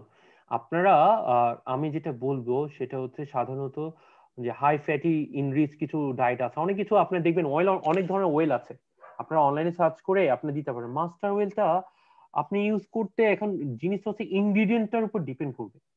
ঠিক আছে, আপনি অনলাইনে আপনি গুড ওয়েল, বেড ওয়েল অনেক কিছু পাবেন এটা সার্চ করলে। তো আসলে মাস্টার ওয়েলডে আপনার কত ক্ষেত্রে কতটুকু আপনার ইনগ্রিডিয়েন্টের উপর ডিপেন্ড করে মূলত আপনার এটা ব্যবহার করবেন, এটা কতটুকু ইয়া হয় আমি এই মুহূর্তে আসলে ক্যালকুলেশনটা আমার মনে নাই। আপনার ডায়েটের যদি ইনগ্রিডিয়েন্টটা দেখতে পেতাম দেন আমি আপনাকে বলতে পারতাম। তবে আপনার সাথে যেটা বলা হয় সাধারণত অ্যাভোকাডো ওয়েল, কোকোনাট ওয়েল, এগুলো কিন্তু ভালো। ঠিক আছে, অর্থাৎ আপনার এক্ষেত্রে যেখানে হচ্ছে ফ্যাটি ডায়েট গুলা, যেগুলো হচ্ছে ওমেগা 3 রিচ কিছু ডায়েট বা ওয়েল আছে, ওইগুলো খুব খুব ভালো। তো ওইগুলো ইউজ করলে বেটার আমার মতে। তবে সবকিছু ডিপেন্ড করবে আপনার ইনগ্রিডিয়েন্টটা কেমন। ঠিক আছে, ওইটার উপর বেসিস করে সবকিছু। স্যার এই ক্ষেত্রে কি মানে কম্পারিজন করা যায়, ওভারঅল কিন্তু সবগুলোই হচ্ছে ভেজিটেবল অয়েলের মধ্যে পড়ে, হুম। মাস্টার্ড অয়েল বলেন, সোয়াবিন অয়েল বলেন, তারপরে অ্যাভোকাডো অয়েল, তারপর অলিভ অয়েল। এই ক্ষেত্রে সানফ্লাওয়ার অয়েল অথবা রাইস বার্ন অয়েল যেগুলো আছে এগুলো একটু, অথবা হচ্ছে অলিভ অয়েল, এই তিনটাকে একটু ডিফারেন্টলি রাখা হয় অন্যান্য ভেজিটেবল অয়েলগুলো থেকে। এগুলার কোয়ালিটি কি বা হচ্ছে এফেক্ট কি কাছাকাছি নাকি অনেক ডিফারেন্স, এই জিনিসটা যদি একটু বলতেন। আচ্ছা আচ্ছা, একটু আমি কোশ্চেনটা আমি না একটু ধরতে পারিনি, কাইন্ডলি যদি আবার একটু আপনি বলতেন, একটু কাইন্ডলি একটু যদি আপনি বলেন আবার কি প্রশ্নটা ছিল। কল্পনা, আমি ফ্যাটি প্রশ্নটা বুঝতে অ্যাসিডের মধ্যে পারিনি। ওমেগা 3 আর ওমেগা 6। ওমেগা 3 ওমেগা 6, হ্যাঁ, এটা কি স্যার কি- কোশ্চেনটা, জি স্যার, আসলে আমার মানে নেটওয়ার্ক খুব ডিস্টার্ব সবগুলোই করছে তো, কিন্তু কথা অলমোস্ট আমাদের কেটে আসতেছে। ভেজিটেবল। হ্যাঁ বলেন, ওমেগা 3। স্যার এখন কি আমার কথা শোনা যাচ্ছে? হ্যাঁ হ্যাঁ হ্যাঁ হ্যাঁ, এখন শুনতে পাচ্ছি। স্যার আমি বললাম যে যতগুলো এখানে অয়েল আছে সবগুলোই হচ্ছে মেজরিটি হচ্ছে ভেজিটেবল অয়েল, সোয়াবিন অয়েল বলেন, mustard oil, আইসবার্ন oil, sunflower oil, এগুলো কি একটা একটা থেকে ডিফারেন্ট কিনা? কজ মানে আমরা নর্মালি মার্কেট ভ্যালু বা হচ্ছে বিভিন্ন অ্যাডভার্টাইজিংমেন্টে হচ্ছে সানফ্লাওয়ার অয়েল, রাইসবার্ন অয়েল, তারপর অলিভ অয়েল, এগুলোর কোয়ালিটিটাকে অ্যাবোভে রাখা হয়, যেগুলো হচ্ছে কোলেস্টেরল লেভেলটাকে কমাচ্ছে বা হুম অন্যান্য হুম হচ্ছে গুড এফেক্ট আছে হুম বা হুম। গুড কোলেস্টেরল বাড়াচ্ছে, এই টাইপের ইয়া থাকে। এই ক্ষেত্রে কি সবগুলা সেম কোয়ালিটিতে নাকি ডিফারেন্স আছে? আমি একটা কথা বলতে চাই, ভেজিটেবল ওয়েল গুলার ক্ষেত্রে আপনি যে কোনো ওয়েল ইউজ করার আগে আপনি আগে ইনগ্রিডিয়েন্ট দেখবেন। যেমন দেখেন আমি মাস্টার ওয়েলের ক্ষেত্রে আমি একটা জায়গায় কিন্তু থেমে গেছি। কেন থেমে গেছি আমি তো একটা অ্যান্সার দিতে পারতাম, কেন দিই নাই, কারণ everything is depend on your ingredients. আপনি দেখবেন যে কোনো ওয়েল ভালো কি খারাপ আপনি কিন্তু ইনগ্রিডিয়েন্টস দিয়ে আপনি দেখতে পারবেন, মনোস্যাচুরেটেড বা এটাকে গ্লুকোজ কম কিনা, ফ্যাটটা বেশি কিনা, প্রোটিনটা কিরকম, এগুলো অনেক ডিটেলস থাকে। ঠিক আছে, তো সাধারণত বলা হয় ওমেগা 3 ফ্যাটি এগুলা, যেমন আমার ঘরে কিন্তু আমি ইউজ করি। ঠিক আছে, তো যেমন আমি যেমন হচ্ছে সরিষার তেল কিন্তু ভালো, আমাদের ছোটবেলায় আমি আপনি বলি আমাদের আমার গ্রামের বাড়ি বরুড়া, আমরা কিন্তু ছোটবেলায় সরষার তেল দিয়ে খেতাম। ঠিক আছে, তো এটাও কিন্তু একটা ভালো একটা সোর্স আমার কাছে যেটা মনে হয়। যেমন অ্যাভোকাডো ওয়েল, এগুলো কিন্তু খুব ভালো জিনিস। এখন যেটা বলো ওমেগা 3 ওমেগা 6, এগুলো আসলে কাছাকাছি, এটা হয়তো ইনগ্রিডিয়েন্টস একটু এদিক সেদিক হবে, কিন্তু এখানে মূলত হচ্ছে আমার গুড ওয়েল যেটা আছে, গুড ওয়েল যেখানে বেশি পরিমাণ থাকবে সেটাই হচ্ছে আপনার জন্য সেফ। জি অসংখ্য ধন্যবাদ স্যার। স্যার আরেকটা কোশ্চেন ছিল, does intermediate fasting help to lose wait? Intermediate fasting এ কি ওয়েট লুজ হয় কিনা স্যার? যদি আচ্ছা, বলতেন। এইটা একটা কথা বলি, ইন্টারমিডিয়েট ফাস্টিং মানে হচ্ছে ওইখানেও আপনি দেখেন ইন্টারমিডিয়েট ফাস্টিং কি আপনার খাচ্ছে আবার একটা লং টাইম খাচ্ছে না, ঠিক আছে? তখন এটা যেটা হচ্ছে ওই যে আপনার একটা কথা বললাম, ওইখানেও শুভঙ্করের ফাঁকি হয়, ওই যে গ্লাইকোজনের মাধ্যমে প্রতি গ্রাম গ্লাইকোজনের সাথে ওয়াটার চলে যাচ্ছে, যে শুভঙ্করের ফাঁকি, এই ফাঁকির মাধ্যমে মূলত হচ্ছে ওয়েট লস হয়তো অবশ্যই ওইভাবে হচ্ছে। এক নম্বর হচ্ছে আপনার গ্লাইকোজনের সাথে ওয়াটার লস হয়ে যাচ্ছে, ইলেকট্রোলাইট ইমব্যালেন্স হচ্ছে, ওইভাবে তারা ওয়েট লসটা হয়, ঠিক আছে? তবে ইন্টারমিডিয়েট ফাস্টিং ও ওয়েট লস হয়। আবার অনেকে আবার ওয়াটার ফাস্টিং করে, তো কিভাবে হয়? ওই সিস্টেমে হয়। আলটিমেটলি মূল জিনিস কিন্তু ওইটাই, ওয়েট কমে কিন্তু ওই শুভঙ্করের ফাঁকি ওই জায়গাটায় দেখা যাচ্ছে আপনার ফসফেট কমে যাচ্ছে, যে হার আপনার 70 বছরে ভাঙার কথা সেই হার আপনার 40 বছরে ভেঙে যাচ্ছে। কারণ কি আপনার বোনস গুলো ফাঁপা হয়ে যাচ্ছে, বোনস মাস লুজ হয়ে যাচ্ছে। এই আছে একটা ব্যাপার। এই জন্য আমি বললাম আসলে কিটো ডায়েট প্রমোটের ক্ষেত্রে বা যারা প্রমোট করেন, বা এটা হচ্ছে মুদ্রার এপিটেটটা আমরা সবাই দেখি, কিন্তু মুদ্রার ওপিটটা কিন্তু আমাদের দেখা হয় না। এই মুদ্রার ওই পিঠটা যদি আমরা দেখতে পেতাম তাহলে কিন্তু আমরা নিজেরাই সিদ্ধান্ত নিতে পারতাম যে আমরা কি এটা নেব কি নেব না। এটা সম্পূর্ণ ডিপেন্ড করবে আপনার উপরে। কারণ আমরা যারা বিজ্ঞ মানুষ আছে, যারা কিটো ডায়েট বা আপনার যে কোনো ব্যাপার আপনার চিন্তা করে, আপনার আল্লাহ তাআলা আপনাকে কিন্তু ক্যাপাসিটি দিয়েছে, আপনি কোনটা নিতে পারবেন কি নিতে পারবেন না। সো আপনার এভরিথিং আপনার ডিপেন্ড করবে আপনি কি করবেন। আশা করি ব্যাপারটা আপনারা বুঝতে পেরেছেন।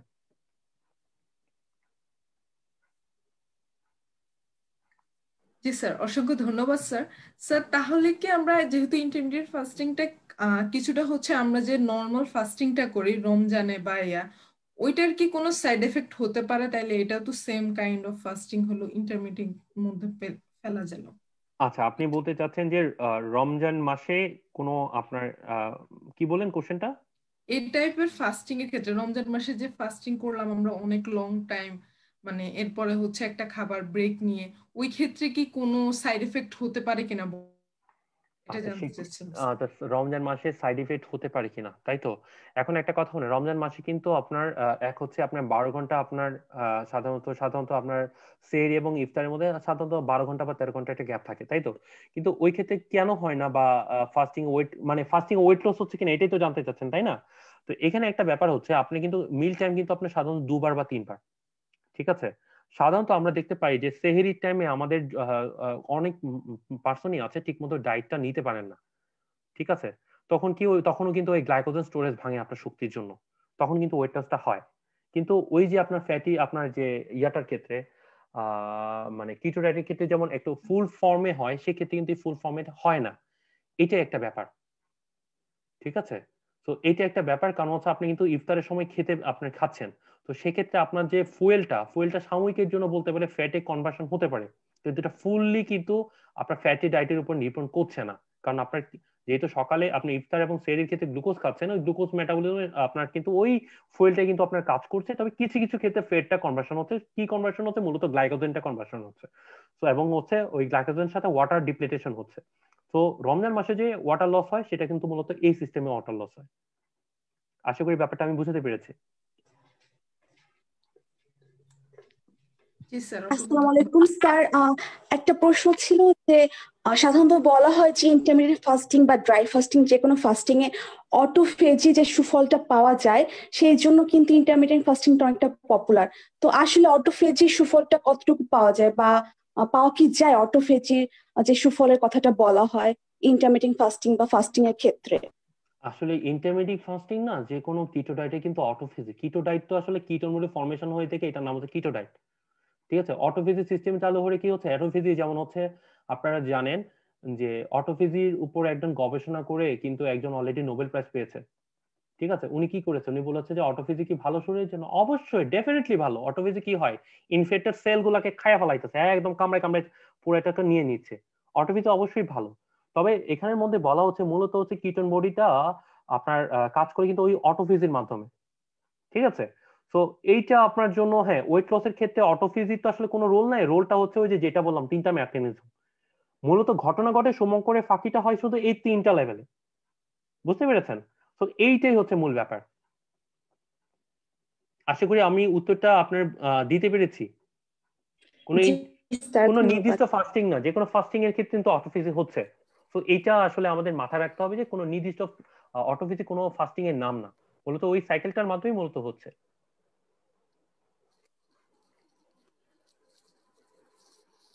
জি, আসসালামু আলাইকুম স্যার। হ্যাঁ, ওয়ালাইকুম আসসালাম। স্যার আপনার অসংখ্য ধন্যবাদ, আপনাকে অনেক সুন্দরভাবে কথাগুলো বলেছেন। স্যার আমার কাছে একটা প্রশ্ন আছে, সেটা হচ্ছে যে আমরা সাধারণত দেখে থাকি যে ধরেন কেউ কিটো ডায়েট স্টার্ট করলো, তো সে হয়তো খাবার দাবার কমিয়ে ফেললো বা হচ্ছে সে এক্সারসাইজ করলো, তার সাথে সাথে সে রোজা রাখতেছে। এই জিনিসটা মানে সে পয়েন্ট আউট করে যে যারা আহ, মানে মুসলিম বা হচ্ছে অনেকেই আছে যারা হচ্ছে বলে যে আমরা রোজা রাখতেছি, রোজা করবে। দেখা যাচ্ছে যে সপ্তাহে আপনার হচ্ছে 4 দিন, 5 দিন, 6 দিন, 7 দিনও রাখছে, এবং এটা কন্টিনিউ রাখতে রাখতে রাখতে রাখতে একটা পর্যায়ে সে বুঝাচ্ছে যে হচ্ছে ঠিক আছে, আমি রোজা রাখার মাধ্যমে আমি আমার ওয়েটটা কমাইছি। তো এইটা স্যার হচ্ছে আহ, এটার ব্যাপারে যদি আপনি কিছু বলতেন যে লাইক আমরা তো রমজান মাসেও রোজা রাখি 30 দিন, আলহামদুলিল্লাহ। তো এখানেও আমরা রোজা রাখছি, কিন্তু এই রোজা রাখার এক্সটেন্টটা কিন্তু আস্তে আস্তে বেড়েই চলছে। এটার কি কোনো প্রভাব ফেলবে, মানে বা প্রভাব ফেলে, এটা যদি আপনি একটু আচ্ছা, মানে তোমার বুঝিয়ে বলতেন। তোমার কথা হচ্ছে যে রোজার কোনো ধরনের ইফেক্ট আছে কিনা, তাই না? জি জি আমি এখানে আপনাকে একটা কথাই আমি আমি ফার্স্টে কেন এই সাইকেল গুলো আপনাকে শো করলাম, কারণ মূল জিনিস কিন্তু এই সাইকেল গুলা আপনার ওয়েট লস করার কিন্তু এই সিস্টেমে কিন্তু হয়। ঠিক আছে, কিন্তু রমজান মাসের ক্ষেত্রে ওয়েট লস তো হয়, ডেফিনেটলি হয়, কারণ কি আপনি 12-14 ঘন্টা ধরে ফাস্টিং করতেছেন। ঠিক আছে, আপনি খাচ্ছেন হচ্ছে ইফতারের টাইম, সেহরির টাইম, দুইটা টাইম খাচ্ছে। জি ঠিক আছে, এখন কথা হচ্ছে আপনার তো মনে করেন আপনার কার্বোহাইড্রেট ইনপুটটা তো কম, তখন কি হচ্ছে আপনার ওই যে বললাম গ্লাইকোজেনের কাজ কি, আপদকালীন ব্রেকডাউন করা, আপদকালীন ব্রেকডাউন করে গ্লুকোজটা এনে আপনার শরীরের প্রতিটা অর্গান গুলোতে এইটা ফুয়েলটা পৌঁছে দেয়া, যাতে আপনি শক্তি পান। কথা বুঝতে পেরেছেন? তো সেই ক্ষেত্রে যেটা হচ্ছে ওজন কমে, কিন্তু ওইখানে কিন্তু ওই একই জিনিস কথা হলো, আপনার ওয়েটটা কমে কিভাবে, ওই যে গ্লাইকোজেনটা আপনার শক্তি দিবে, সাথে ওয়াটার লস হচ্ছে, এইভাবে কিন্তু ওয়েট কমতেছে। শুভঙ্করের ফাঁকি কিন্তু ওই জায়গাটায়। অনেকে কিটো মানে কিটো ডায়েট প্রমোট করেন, প্রমোটের সাথে ফাস্টিং এর কথা বলেন, জিনিসটা কিন্তু এইভাবে কমে। যখন দুইটা জিনিস হয় তখন কিন্তু আরো যতটুকু কমতো তার চেয়ে বেশি কমতেছে। কিভাবে? তখন কিন্তু 3টা মেকানিজম কাজ করতেছে। একটা হচ্ছে ইলেকট্রোলাইট ইমব্যালেন্স হচ্ছে, সেকেন্ড হচ্ছে ফসফেট চলে যাচ্ছে, থার্ড নাম্বার হচ্ছে আপনার এই যে প্রথমে হচ্ছে আপনার গ্লাইকোজেন এর সাথে ওয়াটার চলে যাচ্ছে। এই 3 মেথড কিন্তু তখন আরো বেশি বেশি হয়। যখন বেশি বেশি হয় তখন ওয়েট লস আরো বেশি বেশি হয়। এটাই আসলে প্রমোট হচ্ছে। কিন্তু এই জিনিসগুলা কিন্তু আসলে হাতে কলমে কেউ দেখায় দেয় না আপনার এভাবে হচ্ছে।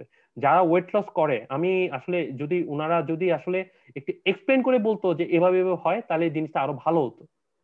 ঠিক আছে, কিন্তু গাইডলাইন বলেন, রেফারেন্স বলেন, মেকানিজম বলেন, এটাই হচ্ছে বডির মেকানিজম, এটাই বডির রেফারেন্স। ধন্যবাদ স্যার আপনার কোশ্চেন অ্যান্সার দেওয়ার জন্য।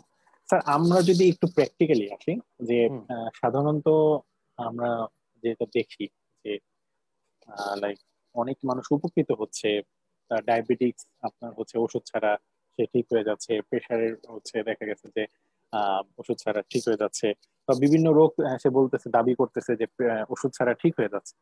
এই যে দাবিগুলো যে একটা মানুষ করতেছে, এবং এটার কারণে দেখা গেছে যে আপনার অনেক পেশেন্টরা বা হচ্ছে অনেক নন মেডিকেল পার্সন বা হচ্ছে মেডিকেল পার্সনরা দেখা গেছে তারা এটা ফলো করছে। তো পরবর্তীতে আপনার হচ্ছে স্যার এই যে ইফেক্টটা আসলে এখানে মেডিসিন ছেড়ে দিচ্ছে, মানে এমন একটা দেখা যাচ্ছে যে মানে কিটো ডায়েট করতেছে, কিটো ডায়েটের কারণে আমার সমস্ত রোগ থেকে আমি হচ্ছে বেঁচে যাচ্ছে। এইটার ব্যাপারটা আপনি কি বলবেন? লাইক আমার কাছে যদি ধরেন একজন পেশেন্ট, ধরেন হচ্ছে একজন আসলো, সে একটু দাবি করছে যে আমি কিটো ডায়েট করি, তো কিটো ডায়েটের মাধ্যমে আমার হচ্ছে আমার ওয়েটও কমেছে, এবং হচ্ছে সাথে সাথে আমার বিভিন্ন যে ওষুধগুলো খেলতাম এটা করে যাচ্ছে। তো তাকে আমি স্পেসিফিক ভাবে কি বলতে পারি যে হ্যাঁ তোমার এটা ভবিষ্যতে এই সমস্যা হতে পারে, বা যদি প্র্যাকটিক্যালি যদি কেউ যদি আমাকে একটু বলতেন। আচ্ছা, প্র্যাকটিক্যালি আপনি যেটা করবেন, আমি আপনাকে, আপনারা দেখলেন আমি কিন্তু কয়েকটা স্টাডি দেখাইছি। ঠিক আছে, আমাদের সাধারণত কিটো ডায়েটের সাইড ইফেক্টটা সাধারণত 2 সপ্তাহ থেকে 4 সপ্তাহ পরেই কিন্তু স্টার্ট হয়ে যাবে। ঠিক আছে, তো ওই যে ব্যাপারগুলো, যে সাইড ইফেক্ট গুলো হচ্ছে, তখন কি হয়, যেমন আমি আমার প্র্যাকটিস আমি বলি, আমার নিজের এক্সপিরিয়েন্সটা বলি, আমার অনেক পেশেন্ট কিন্তু দেখা গেত ওরা কিটো ডায়েট হুট করে শুরু করে দিচ্ছে না জানি। তো এরপরে এমনও পেশেন্ট আসছে এসে আমার বলতে, স্যার আমি একটা পাপ করেছি। কি পাপ করছেন? বলে, স্যার আমি তো আপনার সাথে কথা না বলে আমি কিটো ডায়েট শুরু করছি। আমি ভালো তো করছেন, তো ভালো, আমি সবসময় সবকিছু অ্যাপ্রিসিয়েট করা পছন্দ করি। হ্যাঁ ভালো করছেন, করছেন তো। স্যার এখন তো আমার নতুন সমস্যা। কি সমস্যা হয়েছে? স্যার আমার না প্রচুর পরিমাণে ব্যথা শুরু হয়েছে পেটে। আচ্ছা ঠিক আছে, তাকে মনে করেন সিরাম অ্যামাইলেজ লাইপেজ দিলাম বা ইউরিন অ্যামাইলেজ দিলাম, একটা আলট্রা করলাম, দেখা যাচ্ছে তার প্যানক্রিয়াসটা ইনফেক্টেড হয়ে বসে আছে। তো জিনিসগুলো দেখেন, যারা মনে করেন যারা আপনার এই ব্যাপারগুলো এগুলো আপনাকে কাউন্সিলিং করতে হবে। কাউন্সিলিংটা কিভাবে, অ্যাডভার্স ইফেক্ট গুলো আপনাদেরকে শো অফ করতে হবে। এটা হচ্ছে এই যে আমি দেখেন আমি আজকে আপনাদেরকে একটা কথা বলছি যে আমি অ্যাক্সিস যদি চাই আমি আমার আজকে যে প্রেজেন্টেশনটা আমি দিয়ে দিব। কেন দিব? কারণ হচ্ছে আপনার এখানে মধ্যে আমি দুটা জিনিস দেখাই দিই, দুইটা না অনেকগুলা স্টাডি আমি দেখাইছি, কিন্তু দুইটা জিনিস আলাদা করছে। একটা হচ্ছে 25 বছরের একটা গবেষণা, আর হচ্ছে 11 বছরের একটা গবেষণা। আপনারা যেটা করবেন, যারা এই ধরনের মানে মানুষ বুঝতে চায় না বা এই ধরনের ইয়াটা, আপনার যে বিজ্ঞানীরা যে 25 বছরের গবেষণা 11 বছরের গবেষণা আছে, আপনার গবেষণাটা দেখাই দিবেন। ঠিক আছে, যে এরকম হচ্ছে এরকম হচ্ছে। এখন আপনি চিন্তা করেন আপনি কি মরবেন না বাঁচবেন না ওজন কমাবেন, সিদ্ধান্ত ওনাদের উপর ছেড়ে দিবেন। কথা বলছেন? আসলে এই ব্যাপার সমস্যাটা হচ্ছে যে মুদ্রার এপিটের জিনিসগুলো আমাদের শো অফ হচ্ছে, কিন্তু মুদ্রার ওপিটে যে অ্যাডভার্স ইফেক্ট গুলা এটা কিন্তু শো হচ্ছে। আমি এমন অনেককে চিনি, অনেককে জানি যে যারা কিটো ডায়েট করার পর পরবর্তীতে মেজো রেনাল স্টোন থেকে শুরু করে অনেক প্রবলেমে পড়ছে, গলস্টোন থেকে শুরু করে, হয় না এরকম কোনো কথা নাই, ইভেন আপনার ইনস্টেজ রেনাল ডিজিজ পর্যন্ত হয়েছে। তো যেটা হচ্ছে আসলে কি ওই প্রমোট গুলো আছে, যারা প্রমোট করেন ওনারা এই ব্যাপারগুলো আসলে পরবর্তীতে শো করে না। যে মনে করেন রহিম সাহেব 2 সপ্তাহে ওজন কমাইছেন 10 কেজি, রহিম সাহেবের 15 বছর পরে আর মানে 15 দিন পরে বা 3 মাস পরে রহিম সাহেবের কি অবস্থা এটা কিন্তু শো অফ হয় না। যেমন আমি আমার নিজের একটা এক্সাম্পল দিই, আমার মনে হয় এটা আপনাদের ক্লিয়ার হবে। আমার কিন্তু ফ্যামিলিগতভাবে আমার ডায়াবেটিসের হিস্ট্রি আছে। ঠিক আছে, আমার কিন্তু ফ্যামিলিগত ডায়াবেটিস হিস্ট্রি আছে। ইনফ্যাক্ট আমার আছে ফ্যাটি ডায়েট গ্রেড 3 হয়ে গেছে। তো আমার ট্রিটমেন্ট, আমি একজন হ্যাপাটোলজিস্ট স্যারের সাথে কথা বললাম, ইনফ্যাক্ট আমার ট্রিটমেন্ট ম্যাক্সিমাম আমিই করেছি। তারপর স্যারের সাথে একটু কনভারসেশন করে আমি আমার মতো করে ক্যালোরি ডায়েট করেছি। আমার আপনারা আমাকে দেখতে পাচ্ছেন এখন, আমার ওজন আগে ছিল 107 কেজি, আমার ওজন এখন 90 কেজি। আমি কিন্তু কোনো কিটন ফিটন কিছুই করিনি, আমি ক্যালোরিটা খালি কমিয়েছি। ঠিক আছে, আমি কিন্তু দিব্যি আমার এখন 17-18 কেজি আমি ওজন কমাই ফেলছি। তো আমি তো দিব্যি সুস্থ আছি। So everything depend. আপনার অনেক পেশেন্টরা ওয়েট লস করতে চায়, আপনার যেটা করতে হবে যে যেটা আমি বললাম, আপনার বডি রিকোয়ারমেন্ট হচ্ছে যতটুকু আপনার ক্যালোরি রিকোয়ারমেন্ট তার সাথে 500 কমাই দেন, 200 কমাই দেন, 300 কমাই দেন, কিন্তু 300 টাকা ব্যালেন্স ডায়েট ভাবে করবেন। আর এভিডেন্স দেখাবেন। যখন যারা এগুলো বলে আপনারা কিছু বলবেন না, তাকে ওয়েলকাম করবেন, কারণ উনি তো ব্যাপারটা জানেন না দেখে এটা মূলত হয়। আপনি জাস্ট রেফারেন্স গুলো দেখাই দিবেন, কি কি রিসার্চ আছে রিসার্চ পেপার গুলো শো করাই দিবেন। যখন রিসার্চ পেপার রেজাল্ট পাবেন তখন ওনারা আস্তে সুন্দর মতো ওনারা নিজেরা সিদ্ধান্তটা নিয়ে ফেলবে। সো এটা একটা গুড অপশন হতে পারে। ধন্যবাদ স্যার। স্যার আমি যদি একটা প্রশ্ন করি আপনাকে, সেটা হচ্ছে যে লাইক আপনি যে বললেন যে কিটো ডায়েটের ব্যাপারটা, আমরা তো স্যার জানি যে একটা সময় যখন এই কিটো ডায়েট জিনিসটা ছিল না তখন অনেকেই পুষ্টিবিদের কাছে যেত, মানে নিউট্রিশনিস্টের কাছে। তো তারা কিন্তু দেখা গেছে যে একটা সময় কাউন্সিলিং এর মাধ্যমে হচ্ছে তারা ওয়েট কমাচ্ছে বা হচ্ছে ওয়েট কমাচ্ছে। তো যখন দেখছে যে এই কিটো ডায়েটের মাধ্যমে খুব অল্প টাইমে এটা করছে বা হচ্ছে তাদের ওয়েট গুলো কমে যাচ্ছে, তো স্যার আপনার সেশন এখন তো অনেকেই দেখবে এবং ভবিষ্যতে অনেকে ইনশাল্লাহ এখন অনেকে দেখছে এবং ভবিষ্যতে ইনশাল্লাহ অনেকে দেখবে। তো স্যার আপনি কি বলেন যে হচ্ছে কিটো ডায়েটে এই জিনিসটা ফলো না করে একজন কেউ যদি সত্যিকার অর্থে তার ওয়েট কমাতে চায়, তাকে কি একজন নিউট্রিশনিস্টের কাছে কি যাওয়া উচিত? আচ্ছা, আমি একটু আপনার বলি, আমি একটা সুন্দর কোশ্চেন করেছো। আমি একটা কথাই বললাম যে আমি কিন্তু প্রথমে আমার নিজেকে দিয়ে একটা এক্সাম্পল আপনাদের সবার সামনে আমি শো করে দিয়েছি। কেন করেছি? এটাই আমার মনে হয় আপনাদের একটা বড় আপনাদের এক্সাম্পল হতে পারে। যে আমার 107 ছিল, আমার এখন 90 কেজি, আমি 17 কেজি লুজ করেছি। আমি কিভাবে করেছি? আমি কিন্তু ক্যালোরি রিকোয়ারমেন্ট, যেহেতু মনে করেন আমি পাবলিক হেলথের লোক, তো আমার এগুলো প্লাস হচ্ছে আমি ডায়াবেটোলজি নিয়ে প্র্যাকটিস করি, তো আমার আসলে ক্যালোরি রিকোয়ারমেন্ট এগুলো নিয়ে আমার ডেইলি কর্মকাণ্ড এগুলা, তো আমার এগুলা ভালোভাবে জানতে হয়। নিউট্রিশনিস্টটা কি করে, তারা আপনার বডি ওয়েট অনুযায়ী বিএমআই টিএমআই দেখে আপনার কতটুকু ওয়েট আছে সে বা কতটুকু আপনার আপনার কতটুকু ক্যালোরি লাগবে সে অনুযায়ী কিন্তু আপনার ডিভাইডেশন করে দেয়। ঠিক আছে, এবং সে ততটুকু আপনাকে খেতে বলে, এতে কি আপনার ওয়েট লসটা হচ্ছে। তো আমি কিন্তু বলবো হ্যাঁ আপনি অবশ্যই নিউট্রিশনিস্টের কাছে যাবেন। যেমন আমি একটা নর্মালি বলি, সাধারণত আপনি বারডেম বা কর্পোরেট হসপিটাল গুলাতে যখন আপনারা যাবেন দেখবেন যে এখানে কিন্তু আলাদা একজন ডায়েটিশিয়ান থাকে। যেমন আমি 40 যে জব করতাম 40-30 ইনস্টিটিউটে, তো আমি যেটা হচ্ছে আমি তো এক্সট্রা ডায়াবেটোলজি প্র্যাকটিস করতাম, তো দেখা যেত আমরা ডায়াবেটিক আমার কাজের সাথে ডায়াবেটিস পেশেন্ট থাকলে আমরা সাধারণত বলতাম যে আপনি অমুক সাহেবের ম্যাডামের কাছে অমুক রুমে যান, উনি আপনার ডায়েটটা ঠিক করে দিবে। অবশ্যই ডায়েট একটা বিশাল ব্যাপার। আর আমাদের দেশে একটা সবচেয়ে বড় ব্যাপার হচ্ছে আমাদের মানুষ কিন্তু আমরা ভাত খেতে খুব পছন্দ করি, কারণ আমাদের প্রধান খাদ্য হচ্ছে ভাত। তো ভাতের উপর কিন্তু কন্ট্রোল নাই। তো আমরা সাধারণত বলে থাকি যে আমরা যদি ভাতের জায়গায় রুটি দিই, ঠিক আছে, তাহলে কি আমরা কিন্তু সেই পরিমাণ খেতে পারি না। আরেকটা জিনিস আমি সাধারণত বলতে চাই, সেটা হচ্ছে আজকে আপনাদের ক্লাসের মাধ্যমে বা আপনার ইয়ার মাধ্যমে, যে কখন আমাদের খাওয়াটা বেশি খাই আমরা। এক নাম্বার, আমরা বেশি খাই যদি আমরা টিভি দেখে দেখে খাই, তাহলে কিন্তু আমরা বেশি খাই। আরেকটা জিনিস আছে, আমরা অনেকে যেটা হচ্ছে খুব দ্রুত খাই। দ্রুত খাইলে কি হয়, আমরা কিন্তু চিবিয়ে চিবিয়ে খাই না। তাতে আপনার স্টোমাকে গিয়ে স্টোমাক কিন্তু নেগেটিভ ফিডব্যাকের মাধ্যমে আপনার হাইপোথ্যালামাসকে জানাইতে পারে না যে সে বেশি খেয়ে ফেলছে। তো এইটা একটা ব্যাপার। প্লাস এখন তো অ্যাপস টেপস কতগুলো চলে আসছে, ঠিক আছে, আপনি টিপ দিলেন এখনই চিকেন ফ্রাই চলে আসলো, আপনি টিপ দিলেন আপনার চাইনিজ খাবার চলে আসলো। সো এইগুলা কিন্তু আপনার রেস্ট্রিক্ট করার দরকার আছে। তবে অবশ্যই যেটা আমি বলবো সেটা ডায়েটিশিয়ানের নিউট্রিশনিস্টের অবশ্যই দরকার আছে, কারণ আপনার শরীর অনুযায়ী আপনার কতটুকু রিকোয়ারমেন্ট আছে সেটা আপনার ঠিক করে দিতে হবে, এবং এতে কিন্তু যথেষ্ট উপকৃত হচ্ছে। সো আমার মনে হয় এটা একটা গুড অপশন হতে পারে। আশা করি আমি প্রশ্নের জবাবটা দিতে পেরেছি। ধন্যবাদ স্যার।